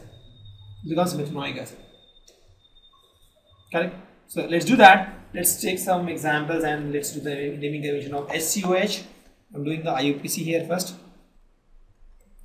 This guy has one carbon. This is methane. You remove the word E. I'll not write E. I'll write oic and I write acid. So this is methanoic acid. Second, I'll take this guy CH3COH. There are two carbon atoms. So this becomes ethane. E I remove, oic acid, ethanoic acid. For this guy, I have three carbon atoms, so this becomes propanoic acid. Correct? For all these, I have some common names also, because before this IUPAC name, we used to call this guy a common name. My methanoic acid is also called formic acid. My ethanoic acid is also called acetic acid. Don't ask me why it is called acetic, why it is called formic. That's how it is. That's a common name. There is no rule for that, right? And then we have this guy, propanoic acid. So the common name was propenoic acid here. So if you see, there is not much difference. It is propane, it is propene. Propionic acid actually. Propionic. Only the spelling difference I like to write in a clear way. Propionic acid. This is the common name. So there's no rule for common name. That's how it used to be called before IUPAC name came into picture. So you have to remember that, that's all. So that's how the naming convention is. You have also called alkanoic acid. You replaced E with OI. Thank you. Visit examfear.com to watch free educational videos, try free online tests, get the best quality study materials, study from the best tutors and mentors, and much more. Thanks once again. Hello friends, this video on carbon and its compound part 21 is brought to you by examfear.com. No more fear from exam. Before watching this video, please make sure that you have watched part 1 to part 20. Now let's take some question. We'll draw the structure of ethanoic acid, bromopentane, butanol and hexanol. Correct? So my ethanoic acid is CH3COH. Correct? Two carbon atoms. So let's draw the structure. First let's draw COH. Correct? And then I have to write CH3, right? So let's draw CH3 like this. This is my ethanoic acid. Correct. Next is bromopentane. That is 5 carbon and H will be 11 because from pentane is C5H12. You remove one hydrogen, get one bromine, you get bromopentane. To structure of these, you can have 1, 2, 3, 4, 5 carbon. You can have a bromine here in this carbon. You can have bromine in the second carbon, or you can have bromine in the third carbon. Correct? Fourth you take is similar to second. Fifth you take similar to first. So you can attach bromine in any of these. Correct? So if I add hydrogen also, it looks like this. I have not added hydrogen. I am taking the first example. I'll add hydrogen also. It will be H, H, H, we add another H here. So this is how it will look. The second case is you put H here, you put BR here, and third is you put BR here and you put H here. So there are three different structure for this. Then is the butanone. So butanone is a ketone with 4 carbons. That is, I can write like this: C2H5, CO, CS3. Correct? 1, 2, and 2, 4 carbon atoms. So structure can be like this: 2 carbon, something like this. Right? You can add hydrogens. Actually, you can add hydrogens here. So here we'll have one hydrogen, one. This is my butanol.